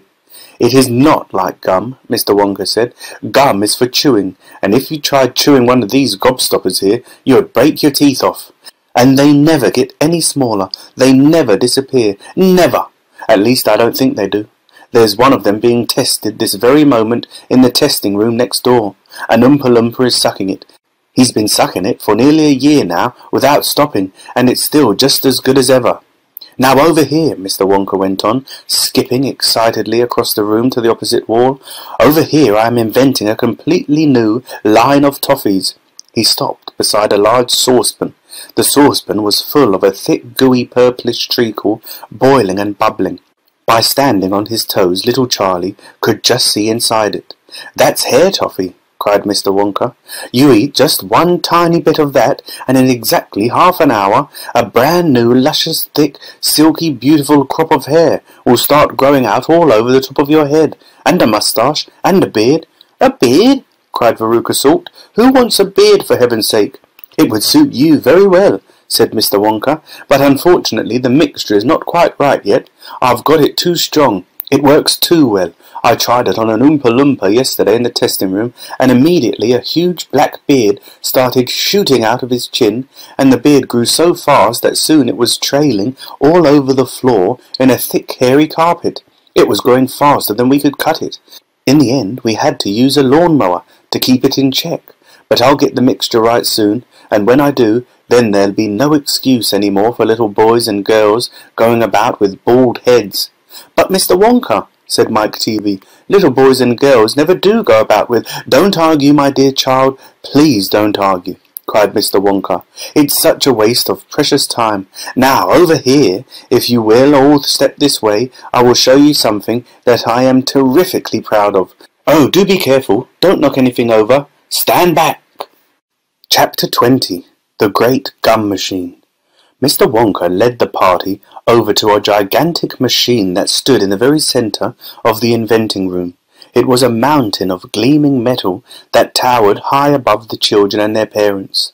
Out of the very top of it there sprouted hundreds and hundreds of thin glass tubes, and the glass tubes all curled downwards and came together in a bunch and hung suspended over an enormous round tub as big as a bath. "Here we go!" cried Mr. Wonka, and he pressed 3 different buttons on the side of the machine. A second later, a mighty rumbling sound came from inside it, and the whole machine began to shake most frighteningly, and steam began hissing out of it all over, and then suddenly the watchers noticed that runny stuff was pouring down the insides of all the hundreds of little glass tubes and squirting out into the great tub below. And in every single tube the runny stuff was of a different colour, so that all the colours of the rainbow, and many others as well, came sloshing and splashing into the tub. It was a lovely sight, and when the tub was nearly full, Mr. Wonka pressed another button, and immediately the runny stuff disappeared, and a whizzing whirring noise took its place, and then a giant whizzer started whizzing round inside the enormous tub, mixing up all the different coloured liquids like an ice cream soda.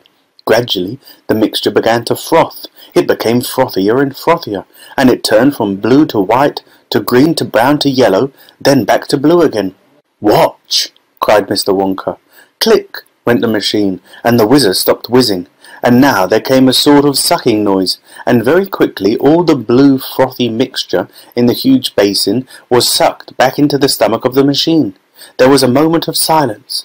Then a few queer rumblings were heard. Then silence again. Then suddenly the machine let out a monstrous mighty groan, and at the same moment a tiny drawer, no bigger than the drawer in a slot machine, popped out of the side of the machine, and in the drawer there lay something so small and thin and grey that everyone thought it must be a mistake. The thing looked like a little strip of grey cardboard. The children and their parents stared at the little grey strip lying in the drawer. "You mean that's all?" said Mike TV, disgusted. "That's all?" answered Mr. Wonka, gazing proudly at the result. "Don't you know what it is?" There was a pause. Then, suddenly, Violet Beauregard, the silly gum-chewing girl, let out a yell of excitement. "By gum, it's gum!" she shrieked. "It's a stick of chewing gum!" "Right you are!" cried Mr. Wonka, slapping Violet hard on the back. "It's a stick of gum! It's a stick of the most amazing and fabulous and sensational gum in the world!" Chapter 21. Goodbye, Violet. "This gum," Mr. Wonka went on, "is my latest, my greatest, my most fascinating invention. It's a chewing gum meal. It's that tiny little strip of gum lying there is a whole 3-course dinner all by itself." "What sort of nonsense is this?" said one of the fathers. "My dear sir," cried Mr. Wonka, "when I start selling this gum in the shops, it will change everything. It will be the end of all kitchens and all cooking. There will be no more shopping to do, no more buying of meat and groceries. There will be no knives and forks at meal times, no plates, no washing up, no rubbish, no mess, just a little strip of Wonka's magic chewing gum, and that's all you'll ever need at breakfast, lunch and supper. This piece of gum I've just made happens to be tomato soup, roast beef and blueberry pie, but you can have almost anything you want." "What do you mean it's tomato soup, roast beef and blueberry pie?" said Violet Beauregard. "If you were to start chewing it," said Mr. Wonka, "then that is exactly what you would get on the menu." It's absolutely amazing. You can actually feel the food going down your throat and into your tummy, and you can taste it perfectly, and it fills you up. It satisfies you. It's terrific." "It's utterly impossible," said Veruca Salt. "Just so long as it's gum," shouted Violet Beauregarde. "Just so long as it's a piece of gum and I can chew it, then that's for me." And quickly she took her own world record piece of chewing gum out of her mouth and stuck it behind her left ear. "Come on, Mr. Wonka," she said. "Hand over this magic gum of yours and we'll see if the thing works." "Now, Violet," said Mrs. Beauregarde, her mother, "don't let's do anything silly, Violet." "I want the gum," Violet said obstinately. "What's so silly?" "I would rather you didn't take it," Mr. Wonka told her gently. "You see, I haven't got it quite right yet. There are still one or two things." "Oh, blazes to that," said Violet, and suddenly, before Mr. Wonka could stop her, she shot out a fat hand and grabbed the stick of gum out of the little drawer and popped it into her mouth. At once her huge, well-trained jaws started chewing away on it like a pair of tongs. "Don't!" said Mr. Wonka. "Fabulous!" shouted Violet. "It's tomato soup. It's hot and creamy and delicious. I can feel it running down my throat." "Stop!" said Mr. Wonka. "The gum isn't ready yet. It's not right." "Of course it's right," said Violet. "It's working beautifully. Oh my, what lovely soup this is." "Spit it out," said Mr. Wonka. "It's changing," shouted Violet, chewing and grinning both at the same time. "The second course is coming up. It's roast beef. It's tender and juicy. Oh boy, what a flavour! The baked potato is marvellous too. It's got crispy skin and it's filled with butter inside." "But how interesting, Violet," said Mrs. Beauregarde. "You are a clever girl." "Keep chewing, baby," said Mr. Beauregarde. "Keep right on chewing. This is a great day for the Beauregardes. Our little girl is the first person in the world to have a chewing gum meal." Everybody was watching Violet Beauregarde as she stood there chewing this extraordinary gum. Little Charlie Bucket was staring at her, absolutely spellbound, watching her huge rubbery lips as they pressed and unpressed with the chewing gum, and Grandpa Joe stood beside him, gaping at the girl. Mr. Wonka was wringing his hands and saying, "No, no, no, no! It isn't ready for eating. It isn't right. You mustn't do it." "Blueberry pie and cream!" shouted Violet. "Here it comes. Oh my, it's perfect. It's beautiful. It's exactly as though I'm swallowing it. It's as though I'm chewing and swallowing great big spoonfuls of the most marvellous blueberry pie in the world." "Good heavens, girl!" shrieked Mrs. Beauregarde, suddenly staring at Violet. "What's happening to your nose?" "Oh, be quiet, Mother, and let me finish," said Violet. "It's turning blue!" screamed Mrs. Beauregarde. "Your nose is turning blue as a blueberry." "Your mother is right," shouted Mr. Beauregarde. "Your whole nose has gone purple." "What do you mean?" said Violet, still chewing away. "Your cheeks!" screamed Mrs. Beauregarde. "They're turning blue as well. So is your chin. Your whole face is turning blue." "Spit that gum out at once," ordered Mr. Beauregarde. "Mercy! Save us!" yelled Mrs. Beauregarde. "The girl's going blue and purple all over. Even her hair is changing colour. Violet, you're turning violet, Violet. What is happening to you?" "I told you I hadn't got it quite right," sighed Mr. Wonka, shaking his head sadly. "I'll say you haven't," cried Mrs. Beauregarde. "Just look at the girl now." Everybody was staring at Violet, and what a terrible, peculiar sight she was. Her face and hands and legs and neck, in fact the skin all over her body, as well as her great big mop of curly hair, had turned a brilliant purplish blue, the colour of blueberry juice. "It always goes wrong when we come to the dessert," sighed Mr. Wonka. "It's the blueberry pie that does it, but I'll get it right one day. You wait and see." "Violet!" screamed Mrs. Beauregarde. "You're swelling up." "I feel sick," Violet said. "You're swelling up," screamed Mrs. Beauregarde again. "I feel most peculiar," gasped Violet. "I'm not surprised," said Mr. Beauregarde. "Great heavens, girl!" screeched Mrs. Beauregarde. "You're blowing up like a balloon." "Like a blueberry," said Mr. Wonka. "Call a doctor," shouted Mr. Beauregarde. "Prick her with a pin," said one of the other fathers. "Save her!" cried Mrs. Beauregarde, wringing her hands. But there was no saving her now. Her body was swelling up and changing shape at such a rate that within a minute it had turned into nothing less than an enormous round blue ball, a gigantic blueberry in fact, and all that remained of Violet Beauregard herself was a tiny pair of legs and a tiny pair of arms sticking out of the great round fruit and a little head on top. "It always happens like that," sighed Mr. Wonka. "I've tried it 20 times in the testing room on 20 Oompa Loompas, and every one of them finished up as a blueberry. It's most annoying. I just can't understand it." "But I don't want a blueberry for a daughter," yelled Mrs. Beauregard. "Put her back to what she was this instant." Mr. Wonka clicked his fingers, and 10 Oompa Loompas appeared immediately at his side. "Roll Miss Beauregard into the boat," he said to them, "and take her along to the juicing room at once." "The juicing room?" cried Mrs. Beauregard. "What are they going to do to her there?" "Squeeze her," said Mr. Wonka. "We've got to squeeze the juice out of her immediately. After that, we'll just have to see how she comes out. But don't worry, my dear Mrs. Beauregard. We'll get her repaired if it's the last thing we do. I am sorry about it. I really am." Already the 10 Oompa Loompas were rolling the enormous blueberry across the floor of the inventing room towards the door that led to the chocolate river where the boat was waiting. Mr. and Mrs. Beauregard hurried after them. The rest of the party, including little Charlie Bucket and Grandpa Joe, stood absolutely still and watched them go. "Listen," whispered Charlie. "Listen, Grandpa. The Oompa Loompas in the boat outside are starting to sing." The voices, 100 of them singing together, came loud and clear into the room. "Dear friends, we surely all agree there's almost nothing worse to see than some repulsive little bum who's always chewing chewing gum. It's very near as bad as those who sit around and pick the nose, so please believe us when we say that chewing gum will never pay. This sticky habit's bound to send the chewer to a sticky end. Did any of you ever know a person called Miss Bigelow? This dreadful woman saw no wrong in chewing all day long. She chewed while bathing in the tub. She chewed while dancing at her club. She chewed in church and on the bus. It really was quite ludicrous.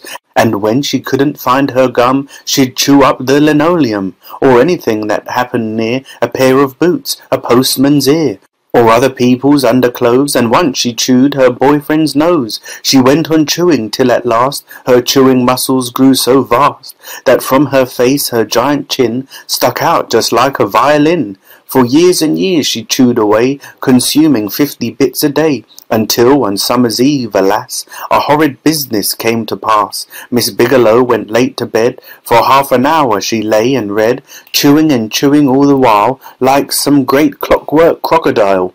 At last she put her gum away upon a special little tray, and settled back and went to sleep. She managed this by counting sheep.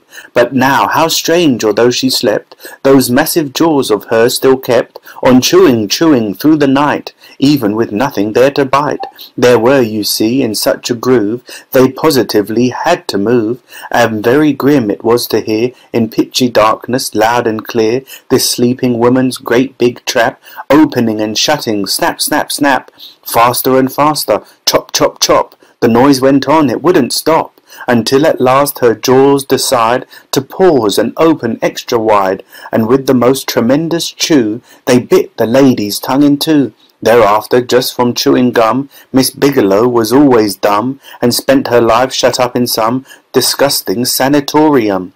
And that is why we'll try so hard to save Miss Violet Beauregard from suffering an equal fate. She's still quite young. It's not too late. Provided she survives the cure. We hope she does. We can't be sure. Chapter 22. Along the Corridor. Well, well, well, sighed Mr. Willy Wonka. 2 naughty little children gone, 3 good little children left. I think we'd better get out of this room quickly before we lose anyone else. But Mr. Wonka, said Charlie Bucket anxiously, will Violet Beauregard ever be all right again, or will she always be a blueberry? They'll de-juice her in no time flat, declared Mr. Wonka. They'll roll her into the de-juicing machine, and she'll come out just as thin as a whistle. But will she still be blue all over? Asked Charlie. She'll be purple, cried Mr. Wonka. A fine, rich purple from head to toe. But there you are. That's what comes from chewing disgusting gum all day long. If you think gum is so disgusting, said Mike Teavee, then why do you make it in your factory? "I do wish you wouldn't mumble," said Mr. Wonka. "I can't hear a word you're saying. Come on, off we go. Hurry up, follow me. We're going into the corridors again." And so saying, Mr. Wonka scuttled across to the far end of the inventing room and went out through a small secret door hidden behind a lot of pipes and stoves. The three remaining children, Veruca Salt, Mike Teavee, and Charlie Bucket, together with the 5 remaining grown-ups, followed after him. Charlie Bucket saw that they were now back in one of those long pink corridors with many other pink corridors leading out of it. Mr. Wonka was rushing along in front, turning left and right and left, and Grandpa Joe was saying, "Keep a good hold of my hand, Charlie. It would be terrible to get lost in here." Mr. Wonka was saying, "No time for any more messing about. We'll never get anywhere at the rate we've been going." And on he rushed, down the endless pink corridors, with his black top hat perched on the top of his head and his plum-coloured velvet coat-tails flying out behind him like a flag in the wind. They passed the door in the wall. "No time to go in," shouted Mr. Wonka. "Press on, press on." They passed another door, then another and another. There were doors every 20 paces or so along the corridor now, and they all had something written on them, and strange clanking noises were coming from behind several of them, and delicious smells came wafting through the keyholes, and sometimes little jets of coloured steam shot out from the cracks underneath. Grandpa Joe and Charlie were half running and half walking to keep up with Mr. Wonka, but they were able to read what it said on quite a few of the doors as they hurried by. "Eatable marshmallow pillows," it said on one. "Marshmallow pillows are terrific," shouted Mr. Wonka as he dashed by. "There'll be all the rage when I get them into the shops. No time to go in, though. No time to go in." "Lickable wallpaper for nurseries," it said on the next door. "Lovely stuff, lickable wallpaper," cried Mr. Wonka, rushing past. "It has pictures of fruits on it, bananas, apples, oranges, grapes, pineapples, strawberries, and snozzberries." "Snozzberries?" said Mike Teavee. "Don't interrupt," said Mr. Wonka. "The wallpaper has pictures of all these fruits printed on it, and when you lick the picture of a banana, it tastes of a banana. When you lick a strawberry, it tastes of strawberry, and when you lick a snozzberry, it tastes exactly like a snozzberry." "But what does a snozzberry taste like?" "You're mumbling again," said Mr. Wonka. "Speak louder next time. On we go. Hurry up." "Hot ice creams for cold days," it said on the next door. "Extremely useful in the winter," said Mr. Wonka, rushing on. "Hot ice cream warms you up no end in freezing weather. I also make hot ice cubes for putting in hot drinks. Hot ice cubes make hot drinks hotter." "Cows that give chocolate milk," it said on the next door. "Ah, my pretty little cows," cried Mr. Wonka. "How I love those cows." "But why can't we see them?" asked Veruca Salt. "Why do we have to go rushing on past all these lovely rooms?" "We shall stop in time," cried out Mr. Wonka. "Don't be so madly impatient." "Fizzy lifting drinks," it said on the next door. "Oh, those are fabulous," cried Mr. Wonka. "They fill you with bubbles, and the bubbles are full of special kind of gas, and this gas is so terrifically lifting that it lifts you right off the ground, just like a balloon, and up you go until your head hits the ceiling, and there you stay."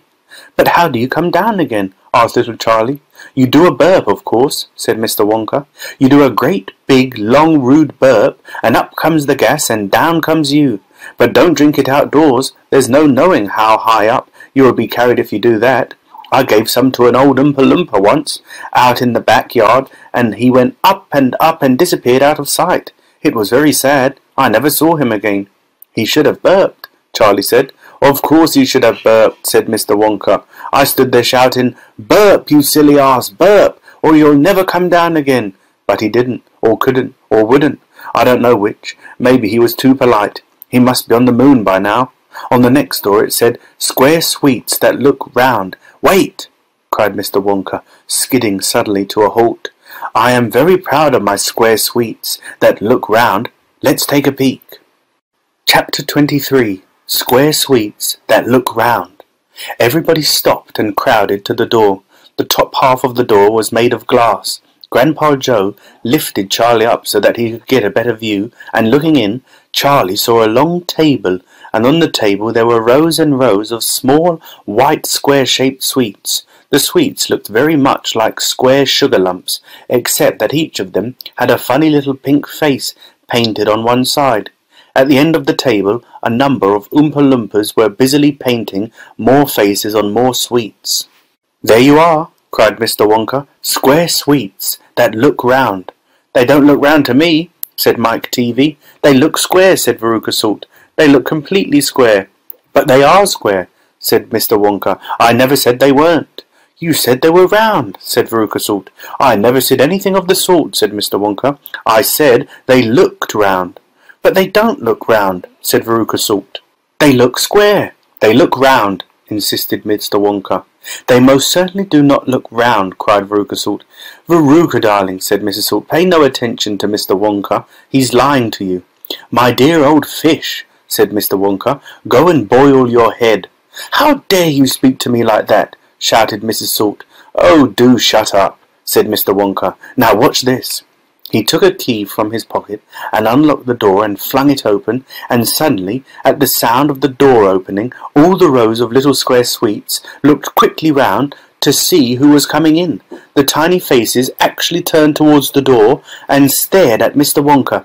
"There you are," he cried triumphantly. "They're looking round. There's no argument about it. They are square sweets that look round."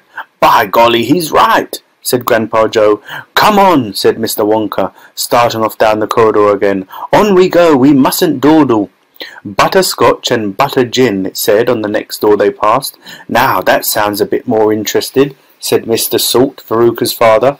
"Glorious stuff," said Mr. Wonka. "The Oompa Loompas all adore it. It makes them tiddly. Listen, you can hear them in there now, whooping it up." Shrieks of laughter and snatches of singing could be heard coming through the closed door. "They're drunk as lords," said Mr. Wonka. "They're drinking butterscotch and soda. They like that best of all. Butter gin and tonic is also very popular.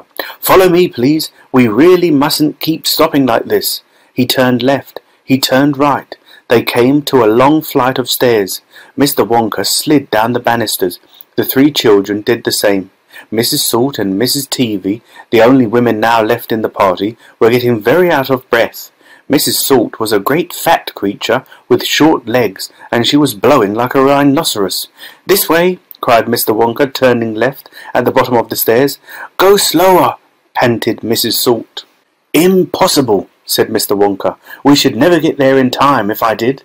"Get where?" asked Veruca Salt. "Never you mind," said Mr. Wonka. "You just wait and see." Chapter 24. Veruca in the Nut Room. Mr. Wonka rushed on down the corridor. "The Nut Room," it said on the next door they came to. "All right," said Mr. Wonka. "Stop here for a moment and catch your breath and take a peek through the glass panel of this door. But don't go in. Whatever you do, don't go into the Nut Room. If you go in, you'll disturb the squirrels." Everyone crowded around the door. "Oh, look, Grandpa, look!" cried Charlie. "Squirrels!" shouted Veruca Salt. "Crikey!" said Mike Teavee. It was an amazing sight. 100 squirrels were seated upon high stools around a large table. On the table there were mounds and mounds of walnuts, and the squirrels were all working away like mad, shelling the walnuts at a tremendous speed. "These squirrels are especially trained for getting the nuts out of walnuts," Mr. Wonka explained. "Why use squirrels?" Mike Teavee asked. "Why not use Oompa Loompas?"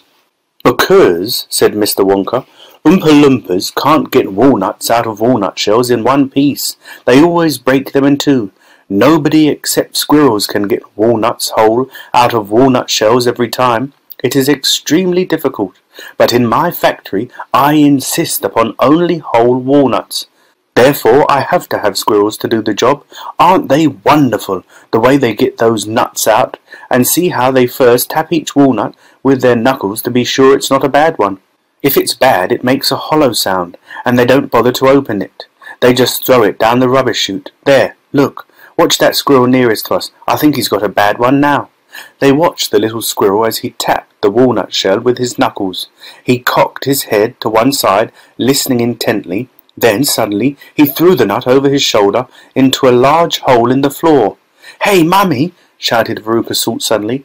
"I've decided I want a squirrel. Get me one of those squirrels." "Don't be silly, sweetheart," said Mrs. Salt. "These all belong to Mr. Wonka." "I don't care about that," shouted Veruca. "I want one. All I've got at home is 2 dogs and 4 cats and 6 bunny rabbits and 2 parakeets and 3 canaries and a green parrot and a turtle and a bowl of goldfish and a cage of white mice and a silly old hamster. I want a squirrel." "All right, my pet," Mrs. Salt said soothingly. "Mummy'll get you a squirrel just as soon as she possibly can." "But I don't want any old squirrel," Veruca shouted. "I want a trained squirrel." At this point, Mr. Salt, Veruca's father, stepped forward. "Very well, Wonka," he said importantly, taking out a wallet full of money. "How much do you want for one of these squirrels? Name your price." "They're not for sale," Mr. Wonka answered. "She can't have one." "Who says I can't?" shouted Veruca. "I'm going to get myself one this very minute." "Don't!" shouted Mr. Wonka quickly, but he was too late. The girl had already thrown open the door and rushed in. The moment she entered the room, 100 squirrels stopped what they were doing and turned their heads and stared at her with small black beady eyes. Veruca Salt stopped also and stared back at them. Then her gaze fell upon a pretty little squirrel sitting nearest to her at the end of the table. The squirrel was holding a walnut in its paws. "All right," Veruca said, "I'll have you." She reached out her hands to grab the squirrel. But as she did so, in that first split second when her hand started to go forward, there was a sudden flash of movement in the room, like a flash of brown lightning, and every single squirrel around the table took a flying leap towards her and landed on her body. 25 of them caught hold of her right arm and pinned it down.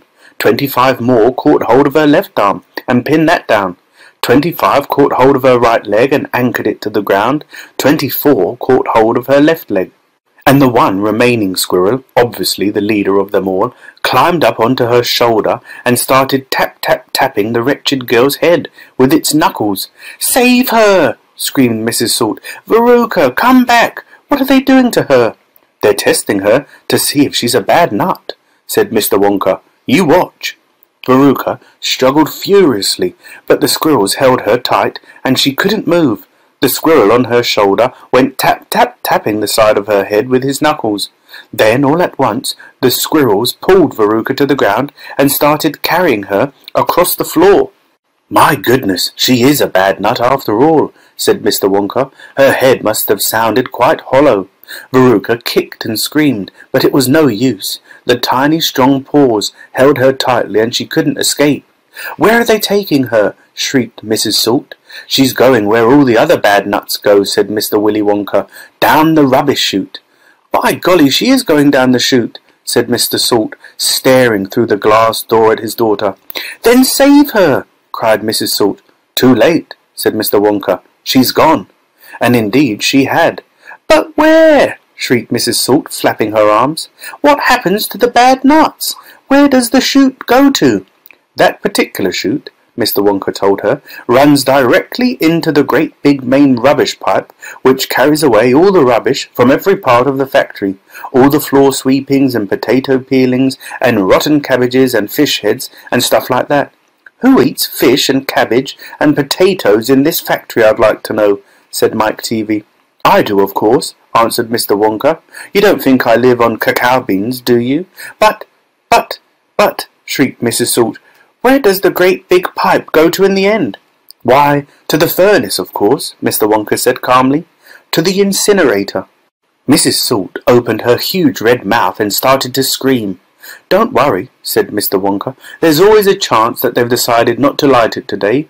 "A chance!" yelled Mrs. Salt. "My darling Veruca, she'll be sizzled like a sausage." "Quite right, my dear," said Mr. Salt. "Now see here, Wonka," he added. "I think you've gone just a shade too far this time, I do indeed. My daughter may be a bit of a frump, I don't mind admitting it, but that doesn't mean you can roast her to a crisp. I'll have you know I'm extremely cross about this. I really am." "Oh, don't be cross, my dear sir," said Mr. Wonka. "I expect she'll turn up again sooner or later. She may not even have gone down at all. She may be stuck in the chute just below the entrance hole, and if that's the case, all you have to do is go in and pull her up again." Hearing this, both Mr. and Mrs. Salt dashed into the nut room and ran over to the hole in the floor and peered in. "Veruca!" shouted Mrs. Salt. "Are you down there?" There was no answer.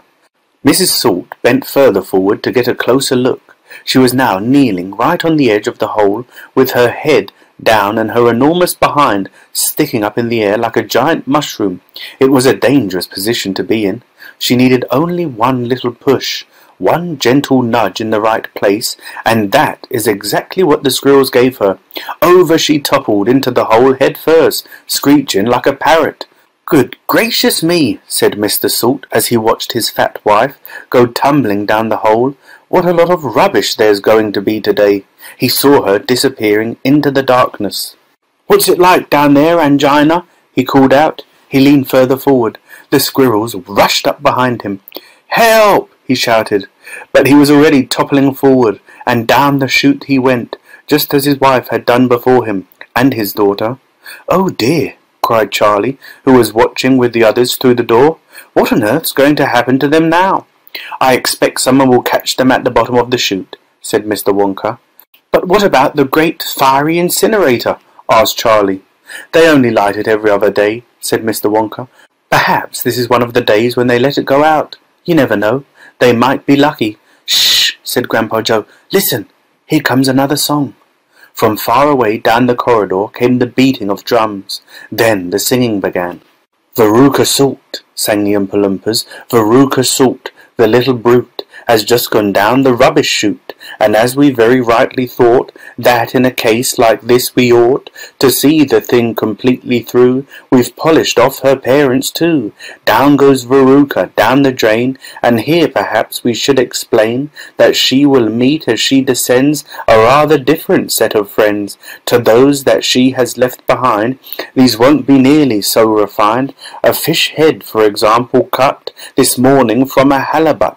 Hello, good morning, how do you do? How nice to meet you, how are you? And then a little further down, a mass of others gather round, a bacon rind, some rancid lard, a loaf of bread, gone stale and hard, a steak that nobody could chew, an oyster from an oyster stew, some liverwurst so old and grey, one smelled it from a mile away, a rotten nut, a reeky pear, a thing the cat left on the stair, and lots of other things as well, each with a rather horrid smell. These are Veruca's new-found friends that she will meet as she descends, and this is the price she has to pay for going so very far astray. But now, my dears, we think you might be wondering, is it really right that every single bit of blame and all the scolding and the shame should fall upon Veruca Salt? Is she the only one at fault? For though she's spoiled, and dreadfully so, a girl can't spoil herself, you know. Who spoiled her then?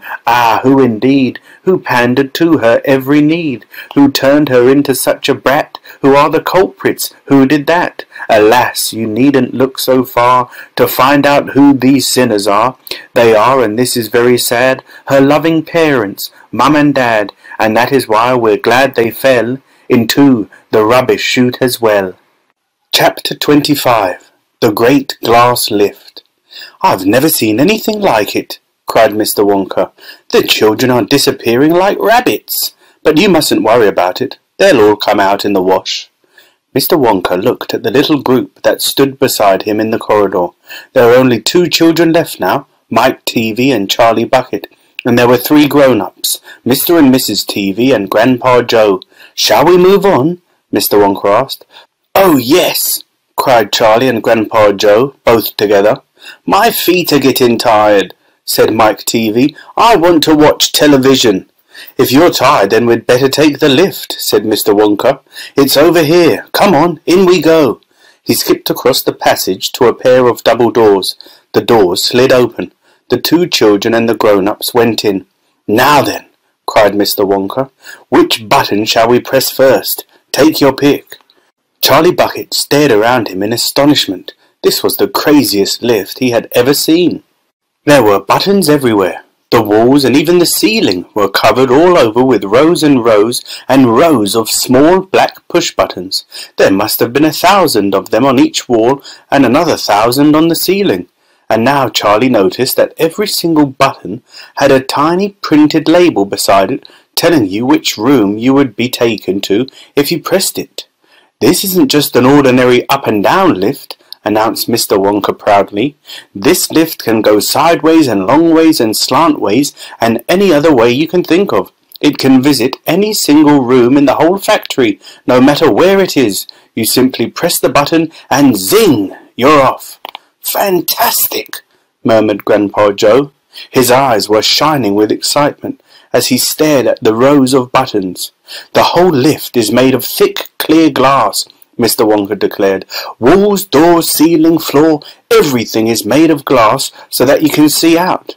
"But there's nothing to see," said Mike Teavee. "Choose a button," said Mr. Wonka.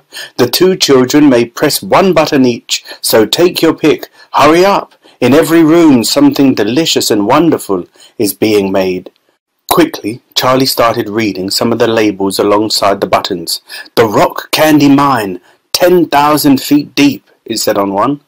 "Coconut ice skating rinks," it said on another. Then, "Strawberry juice water pistols, toffee apple trees for planting out in your garden, all sizes, exploding sweets for your enemies, luminous lollies for eating in bed at night, mint jujubes for the boy next door, they'll give him green teeth for a month, cavity-filling caramels, no more dentists, stick jaw for talkative parents, wriggle sweets that wriggle delightfully in your tummy after swallowing, invisible chocolate bars for eating in class, sugar-coated pencils for sucking, fizzy lemonade swimming pools, magic hand fudge, when you hold it in your hand, you taste it in your mouth, rainbow drops, suck them and you can spit in 6 different colours.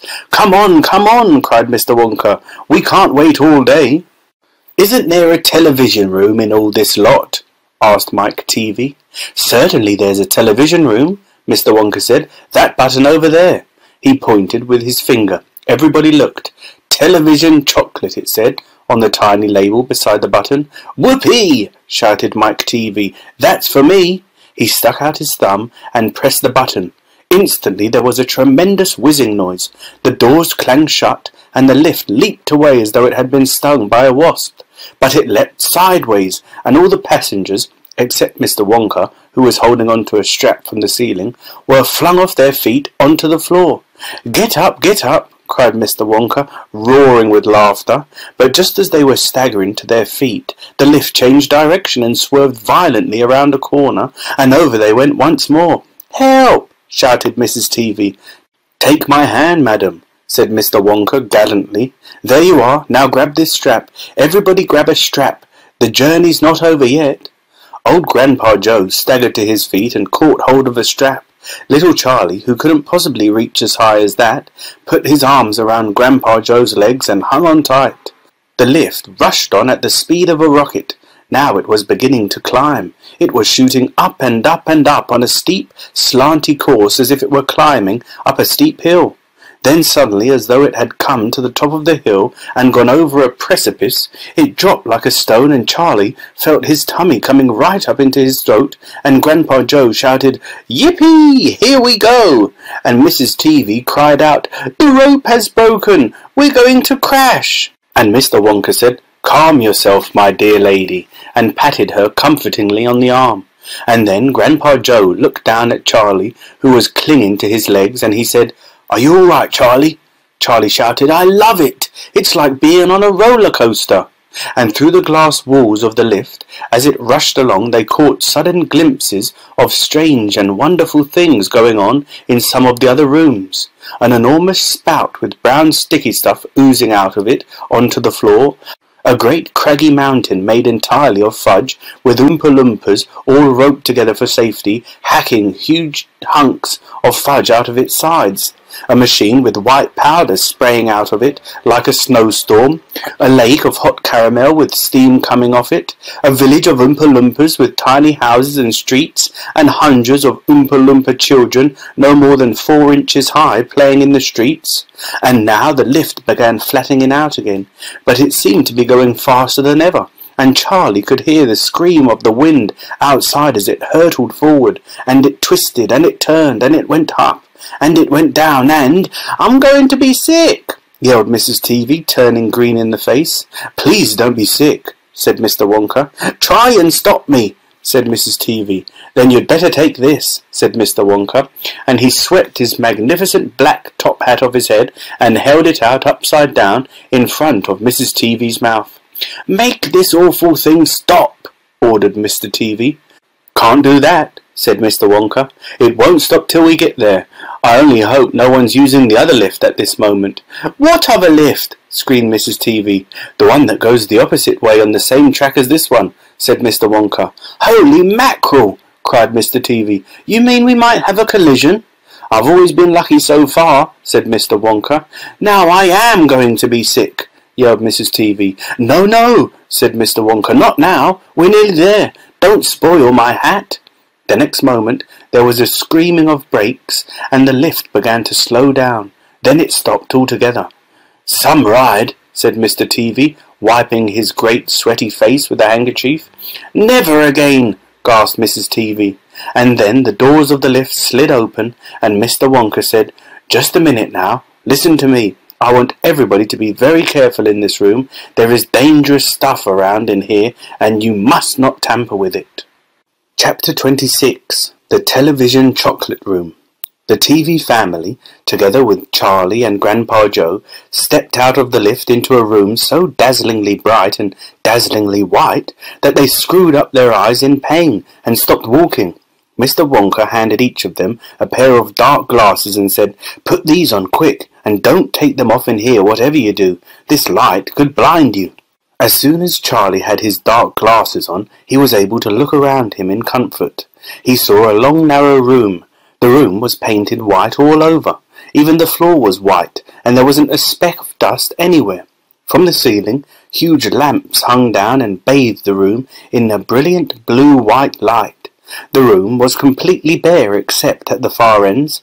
At one of these ends there was an enormous camera on wheels, and a whole army of Oompa Loompas was clustering around it, oiling its joints and adjusting its knobs and polishing its great glass lens. The Oompa Loompas were all dressed in the most extraordinary way. They were wearing bright red spacesuits, complete with helmets and goggles. At least they looked like spacesuits, and they were working in complete silence. Watching them, Charlie experienced a queer sense of danger. There was something dangerous about this whole business, and the Oompa Loompas knew it. There was no chattering or singing among them here, and they moved about over the huge black camera slowly and carefully in their scarlet spacesuits. At the other end of the room, about 50 paces away from the camera, a single Oompa Loompa, also wearing a spacesuit, was sitting at a black table gazing at the screen of a very large television set. "Here we go!" cried Mr. Wonka, hopping up and down with excitement. "This is the testing room for my very latest and greatest invention, television chocolate." "But what is television chocolate?" asked Mike TV. "Good heavens, child, stop interrupting me," said Mr. Wonka. "It works by television. I don't like television myself. I suppose it's all right in small doses, but children never seem to be able to take it in small doses. They want to sit there all day long, staring and staring at the screen." "That's me," said Mike TV. "Shut up," said Mr. TV. "Oh, thank you," said Mr. Wonka. "I shall now tell you how this amazing television set of mine works. But first of all, do you know how ordinary television works? It is very simple. At one end, where the picture is being taken, you have a large cine camera, and you start photographing something. The photographs are then split up into millions of tiny little pieces, which are so small that you can't see them, and these little pieces are shot out into the sky by electricity. In the sky they go whizzing around all over the place until suddenly they hit the antenna on the roof of somebody's house.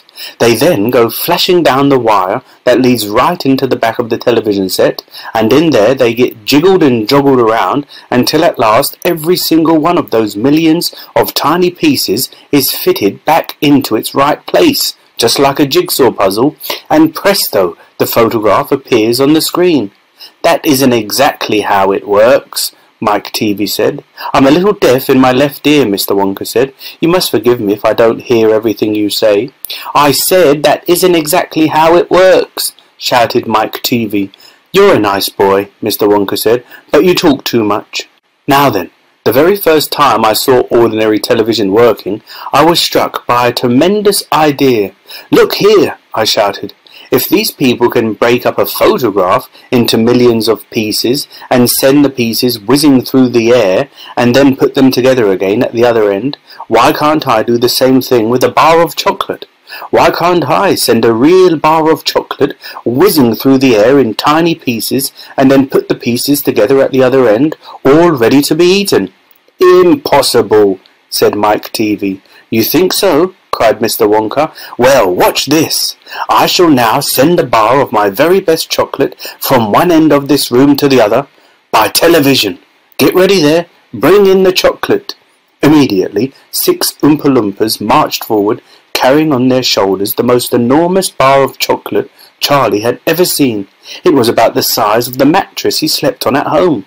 It has to be big, Mr. Wonka explained, because whenever you send something by television, it always comes out much smaller than it was when it went in. Even with ordinary television, when you photograph a big man, he never comes out on your screen any taller than a pencil, does he? Here we go then. Get ready. No, stop. Hold everything. You there, Mike Teavee, stand back. You're too close to the camera. There are dangerous rays coming out of that thing. They could break you up into a million tiny pieces in 1 second. That's why the Oompa Loompas are wearing spacesuits. The suits protect them. All right, that's better. Now then, switch on. One of the Oompa Loompas caught hold of a large switch and pulled it down. There was a blinding flash. The chocolate's gone, shouted Grandpa Joe, waving his arms. He was quite right. The whole enormous bar of chocolate had disappeared completely into thin air. It's on its way, cried Mr. Wonka. It is now rushing through the air above our heads in a million tiny pieces. Quick, come over here. He dashed over to the other end of the room where the large television set was standing, and the others followed him. Watch the screen, he cried. Here it comes. Look. The screen flickered and lit up. Then suddenly a small bar of chocolate appeared in the middle of the screen. Take it, shouted Mr. Wonka, growing more and more excited. How can you take it? Asked Mike Teavee, laughing. It's just a picture on a television screen. Charlie Bucket, cried Mr. Wonka. You take it. Reach out and grab it. Charlie put out his hand and touched the screen, and suddenly, miraculously, the bar of chocolate came away in his fingers. He was so surprised he nearly dropped it. Eat it, shouted Mr. Wonka. Go on and eat it. It'll be delicious. It's the same bar. It's got smaller on the journey, that's all. It's absolutely fantastic, gasped Grandpa Joe. It's a miracle. Just imagine, cried Mr. Wonka, when I start using this across the country, you'll be sitting at home watching television, and suddenly a commercial will flash on the screen, and a voice will say, Eat Wonka's chocolates. They're the best in the world. If you don't believe us, try one for yourself now. And you simply reach out and take one. How about that, eh? Terrific, cried Grandpa Joe. It will change the world. Chapter 27. Mike Teavee is sent by television. Mike Teavee was even more excited than Grandpa Joe at seeing a bar of chocolate being sent by television. But Mr. Wonka, he shouted, can you send other things through the air in the same way? Breakfast cereal, for instance? Oh, my sainted aunt, cried Mr. Wonka. Don't mention that disgusting stuff in front of me. Do you know what breakfast cereal is made of? It's made of all those curly wooden shavings you find in pencil sharpeners. But could you send it by television if you wanted to, as you do chocolate? Asked Mike Teavee. Of course I could. And what about people? Asked Mike Teavee. Could you send a real-life person from one place to another in the same way? A person? Cried Mr. Wonka. Are you off your rocker? But could it be done? Good heavens, child, I really don't know. I suppose it could. Yes, I'm pretty sure it could. Of course it could. I wouldn't like to risk it, though. It might have some very nasty results. But Mike Teavee was already off and running.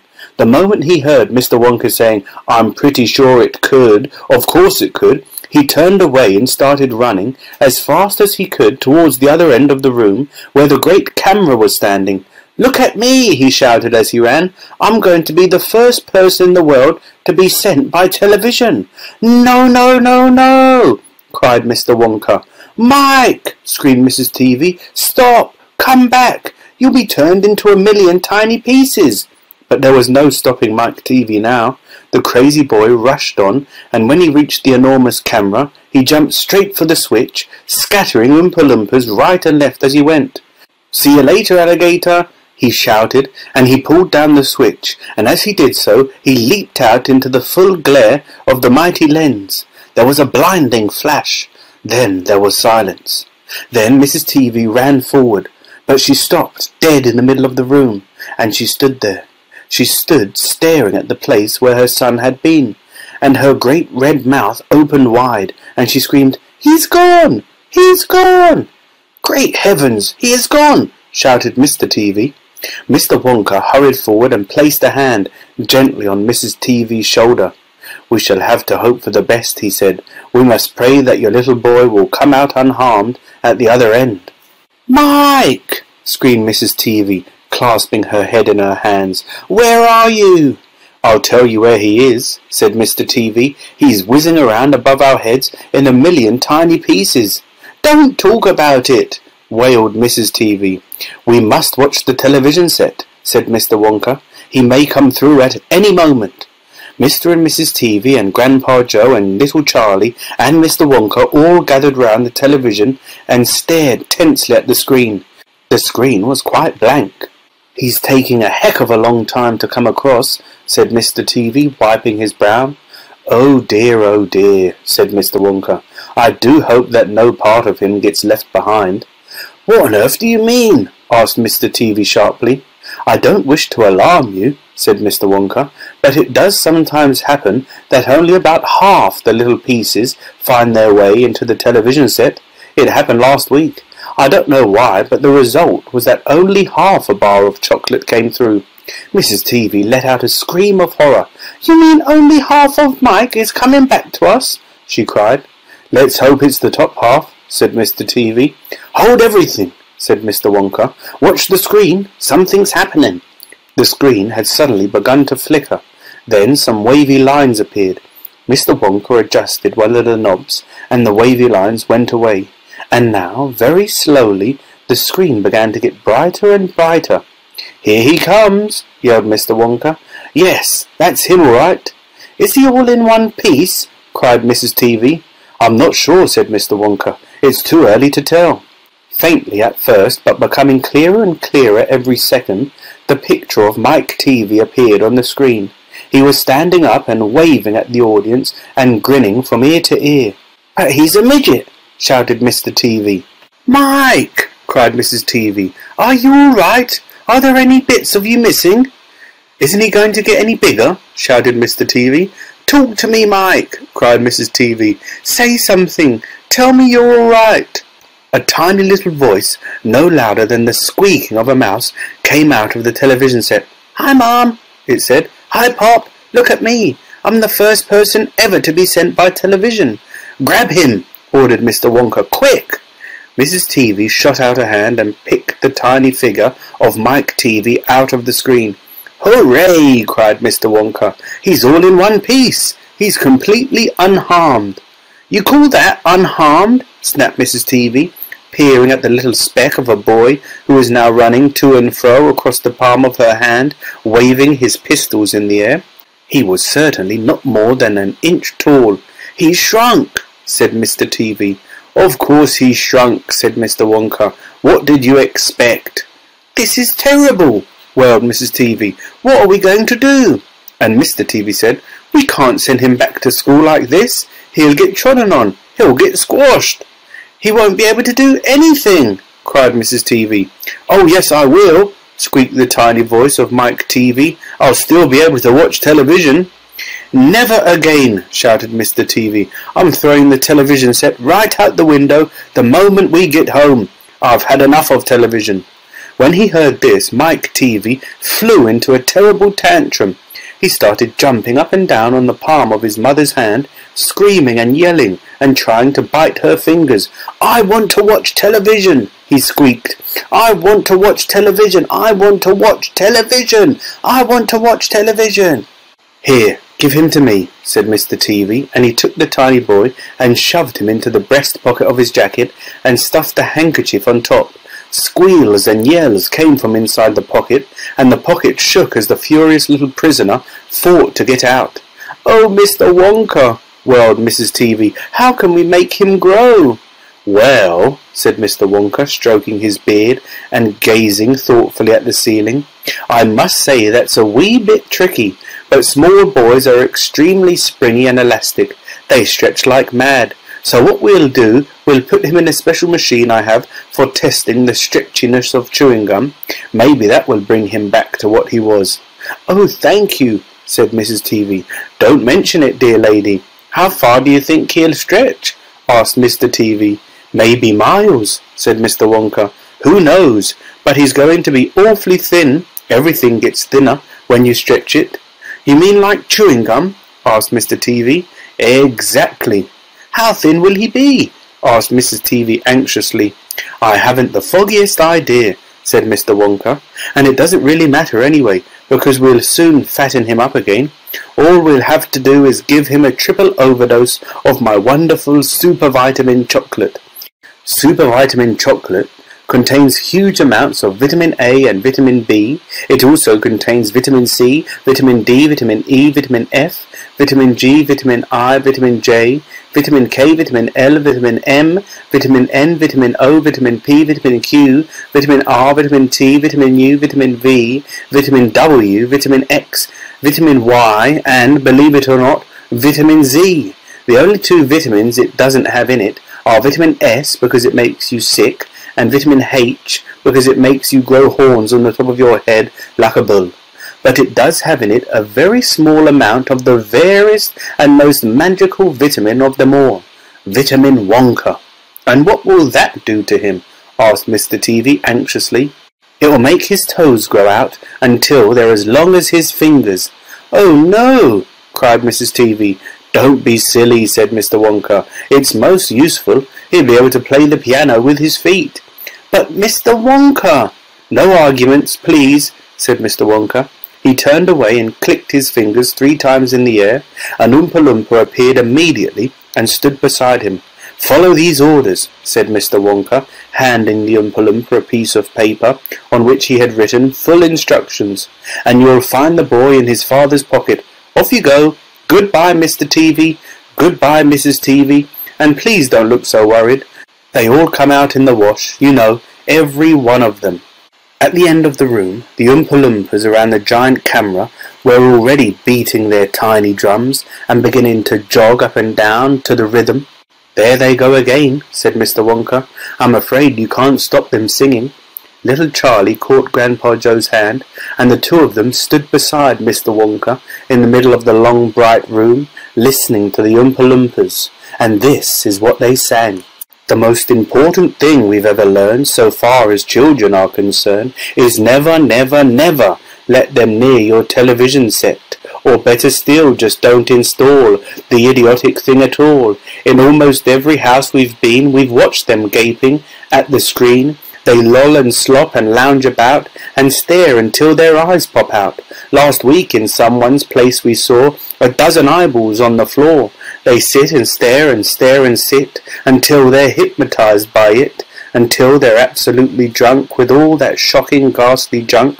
Oh yes, we know it keeps them still. They don't climb out the windowsill. They never fight or kick or punch. They leave you free to cook the lunch and wash the dishes in the sink. But do you ever stop to think, to wonder just exactly what this does to your beloved tot? It rots the senses in the head. It kills imagination dead. It clogs and clutters up the mind. It makes a child so dull and blind. He can no longer understand a fantasy, a fairyland. His brain becomes as soft as cheese. His powers of thinking rust and freeze. He cannot think. He only sees. All right, you'll cry. All right, you'll say. But if we take the set away, what shall we do to entertain our darling children? Please explain. We'll answer this by asking you, what used the darling ones to do? How used they keep themselves contented before this monster was invented? Have you forgotten? Don't you know? We'll say it very loud and slow. They used to read. They'd read and read and read and read, and then proceed to read some more. Great Scott, gadzooks! books. One half their lives was reading books. The nursery shelves held books galore, books cluttered up the nursery floor, and in the bedroom by the bed more books were waiting to be read. Such wondrous fine fantastic tales of dragons, gypsies, queens and whales, and treasure isles and distant shores where smugglers rowed with muffled oars, and pirates wearing purple pants, and sailing ships and elephants, and cannibals crouching round the pot, stirring away at something hot. It smells so good, what can it be? Good gracious, it's Penelope! The younger ones had Beatrix Potter, with Mr. Todd the dirty rotter, and Squirrel, Nutkin, Piglin Bland, and Mrs. Tiggy Winkerland, just how the camel got his hump, and how the monkey lost his rump, and Mr. Todd, and bless my soul, there's Mr. Rat, and Mr. Mole. Oh, books, what books they used to know, those children living long ago. So please, oh please, we beg, we pray, go throw your TV set away, and in its place you can install a lovely bookshelf on the wall, then fill the shelves with lots of books, ignoring all the dirty looks, the screams and yells and bites and kicks, and children hitting you with sticks. Fear not, because we promise you that in about a week or two of having nothing else to do, they'll now begin to feel the need of having something good to read, and once they start, oh boy, you watch the slowly growing joy that fills their hearts. They'll grow so keen, they'll wonder what they'd ever seen in that ridiculous machine, that nauseating, foul, unclean, repulsive television screen. And later, each and every kid will love you more for what you did. P.S. Regarding Mike TV, we very much regret that we shall simply have to wait and see if we can get him back his height, but if we can't, it serves him right. Chapter 28. Only Charlie Left. Which room shall it be next? Said Mr. Wonka as he turned away and darted into the lift. Come on, hurry up, we must get going. And how many children are there left now? Little Charlie looked at Grandpa Joe, and Grandpa Joe looked back at little Charlie. But Mr. Wonka, Grandpa Joe called after him, there's only Charlie left now. Mr. Wonka swung round and stared at Charlie. There was a silence. Charlie stood there holding tightly onto Grandpa Joe's hand. You mean you're the only one left? Mr. Wonka said, pretending to be surprised. Why, yes, whispered Charlie. Yes. Mr. Wonka suddenly exploded with excitement. But my dear boy, he cried out, that means you've won. He rushed out of the lift and started shaking Charlie's hand so furiously it nearly came off. Oh, I do congratulate you, he cried. I really do. I'm absolutely delighted. It couldn't be better. How wonderful this is. I had a hunch, you know, right from the beginning, that it was going to be you. Well done, Charlie. Well done. This is terrific. Now the fun is really going to start, but we mustn't dilly, we mustn't dally. There's even less time to lose now than there was before. We have an enormous number of things to do before the day is out. Just think of the arrangements that have to be made, and the people we have to fetch. But luckily for us, we have the great glass lift to speed things up. Jump in, my dear Charlie. Jump in. You too, Grandpa Joe, sir. No, after you. That's the way. Now then. This time I shall choose the button we are going to press. Mr. Wonka's bright twinkling blue eyes rested for a moment on Charlie's face. Something crazy is going to happen now, Charlie thought, but he wasn't frightened. He wasn't even nervous. He was just terrifically excited, and so was Grandpa Joe. The old man's face was shining with excitement as he watched every move that Mr. Wonka made. Mr. Wonka was reaching for a button high up on the glass ceiling of the lift. Charlie and Grandpa Joe both craned their necks to read what it said on the little label beside the button. It said, Up and Out. Up and out, thought Charlie. What sort of a room is that? Mr. Wonka pressed the button. The glass doors closed. Hold on, cried Mr. Wonka. Then wham! The lift shot straight up like a rocket. Yippee! Shouted Grandpa Joe. Charlie was clinging to Grandpa Joe's legs, and Mr. Wonka was holding on to a strap from the ceiling, and up they went, up, straight up this time, with no twistings or turnings, and Charlie could hear the whistling of the air outside as the lift went faster and faster. "Yippee!" shouted Grandpa Joe again. "Yippee! Here we go!" "Faster!" cried Mr. Wonka, banging the wall of the lift with his hand. "Faster! Faster! If we don't go any faster than this, we shall never get through." "Through what?" shouted Grandpa Joe. "What have we got to get through?" "Aha!" cried Mr. Wonka. "You wait and see. I've been longing to press this button for years, but I've never done it until now. I was tempted many times. Oh, yes, I was tempted. But I couldn't bear the thought of making a great big hole in the roof of the factory. Here we go, boys. Up and out." "But you don't mean," shouted Grandpa Joe, "you don't really mean that this lift—" "Oh, yes, I do," answered Mr. Wonka. "You wait and see. Up and out. But, it's made of glass," shouted Grandpa Joe. "It'll break into 1,000,000 pieces." "I suppose it might," said Mr. Wonka, cheerful as ever, "but it's pretty thick glass all the same." The lift rushed on, going up and up and up, faster and faster and faster. Then suddenly, crash! And the most tremendous noise of splintering wood and broken tiles came from directly above their heads, and Grandpa Joe shouted, "Help! It's the end! We're done for!" And Mr. Wonka said, "No, we're not. We're through. We're out." Sure enough, the lift had shot right up through the roof of the factory and was now rising into the sky like a rocket, and the sunshine was pouring in through the glass roof. In 5 seconds they were 1,000 feet up in the sky. "The lift's gone mad!" shouted Grandpa Joe. "Have no fear, my dear sir," said Mr. Wonka calmly, and he pressed another button. The lift stopped.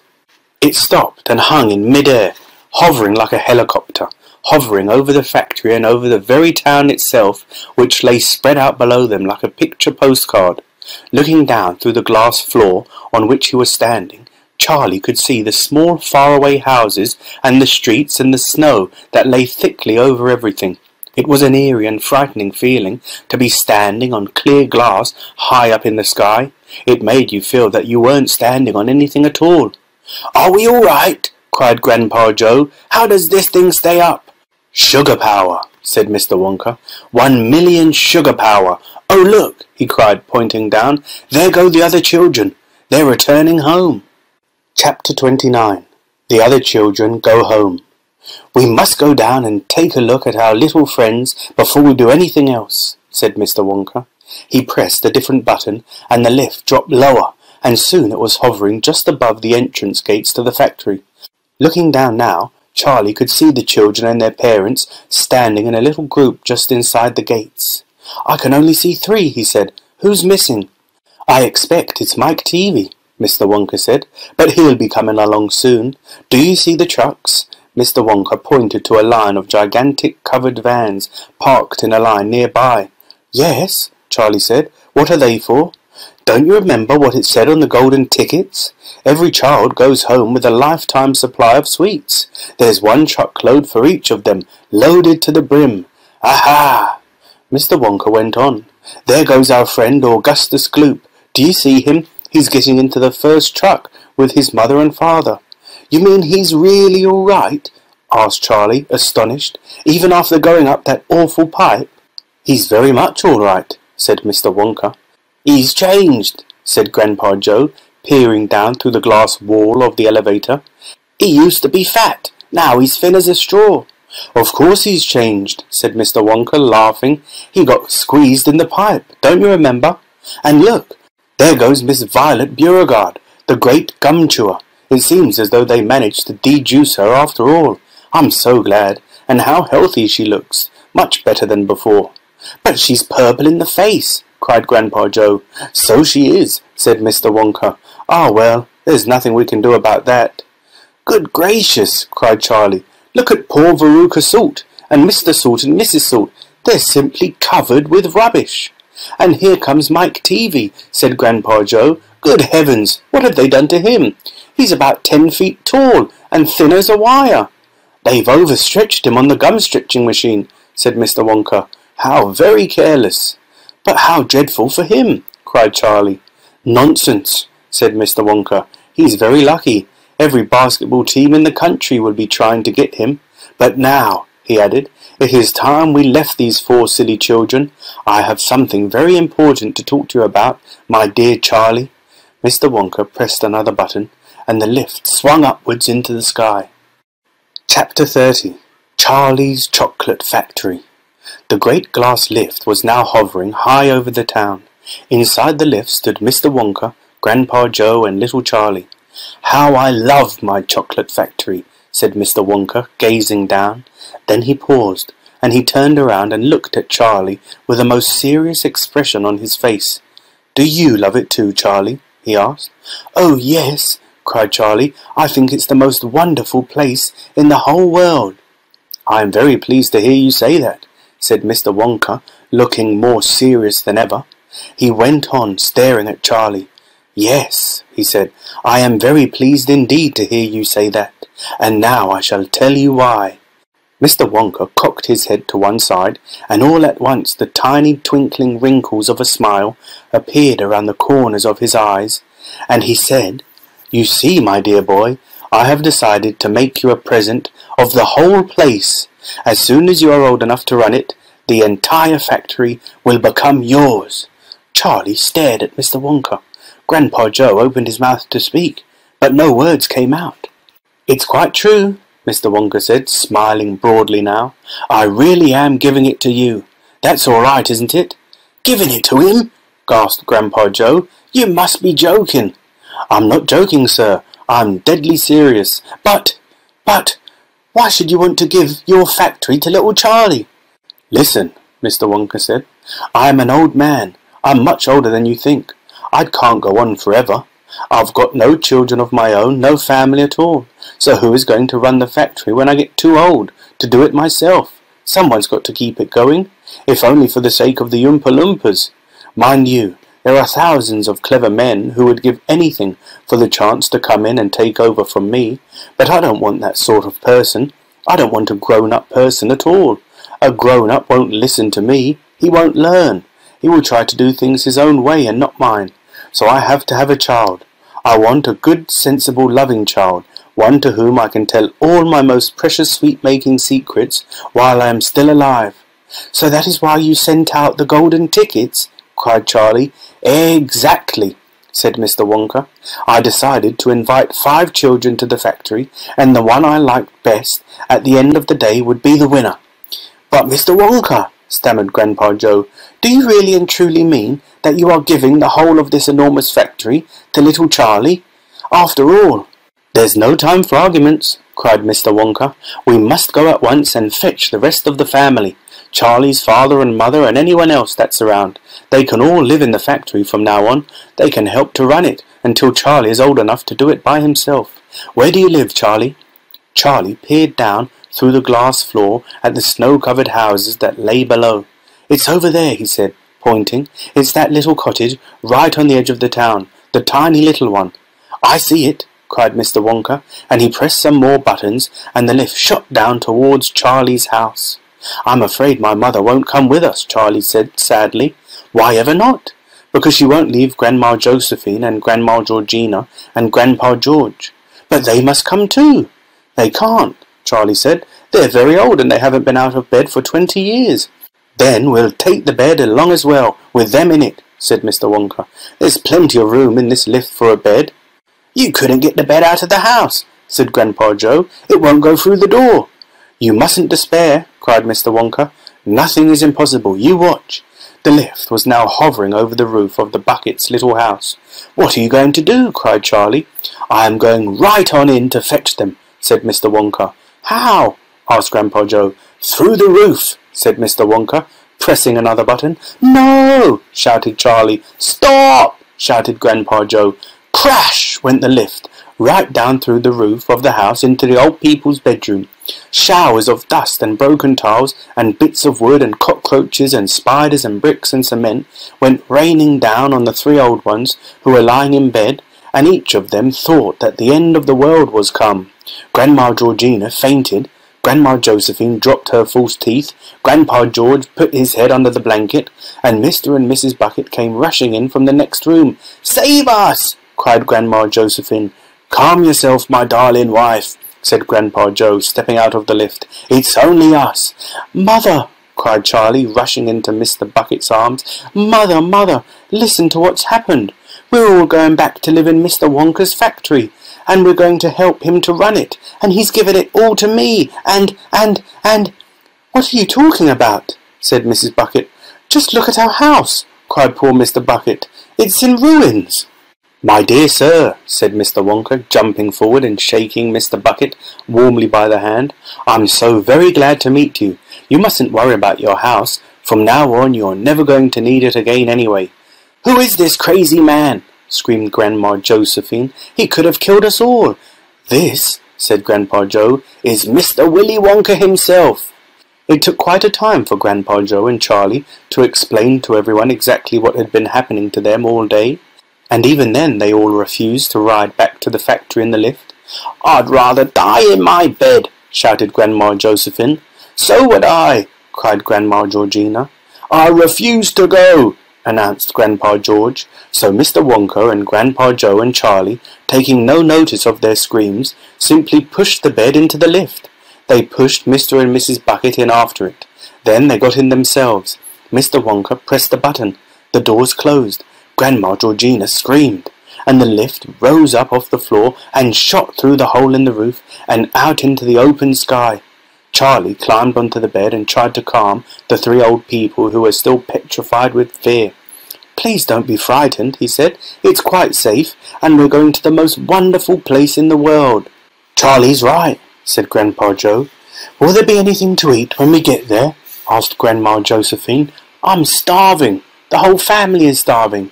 "Anything to eat?" cried Charlie, laughing. "Oh, you just wait and see." The end.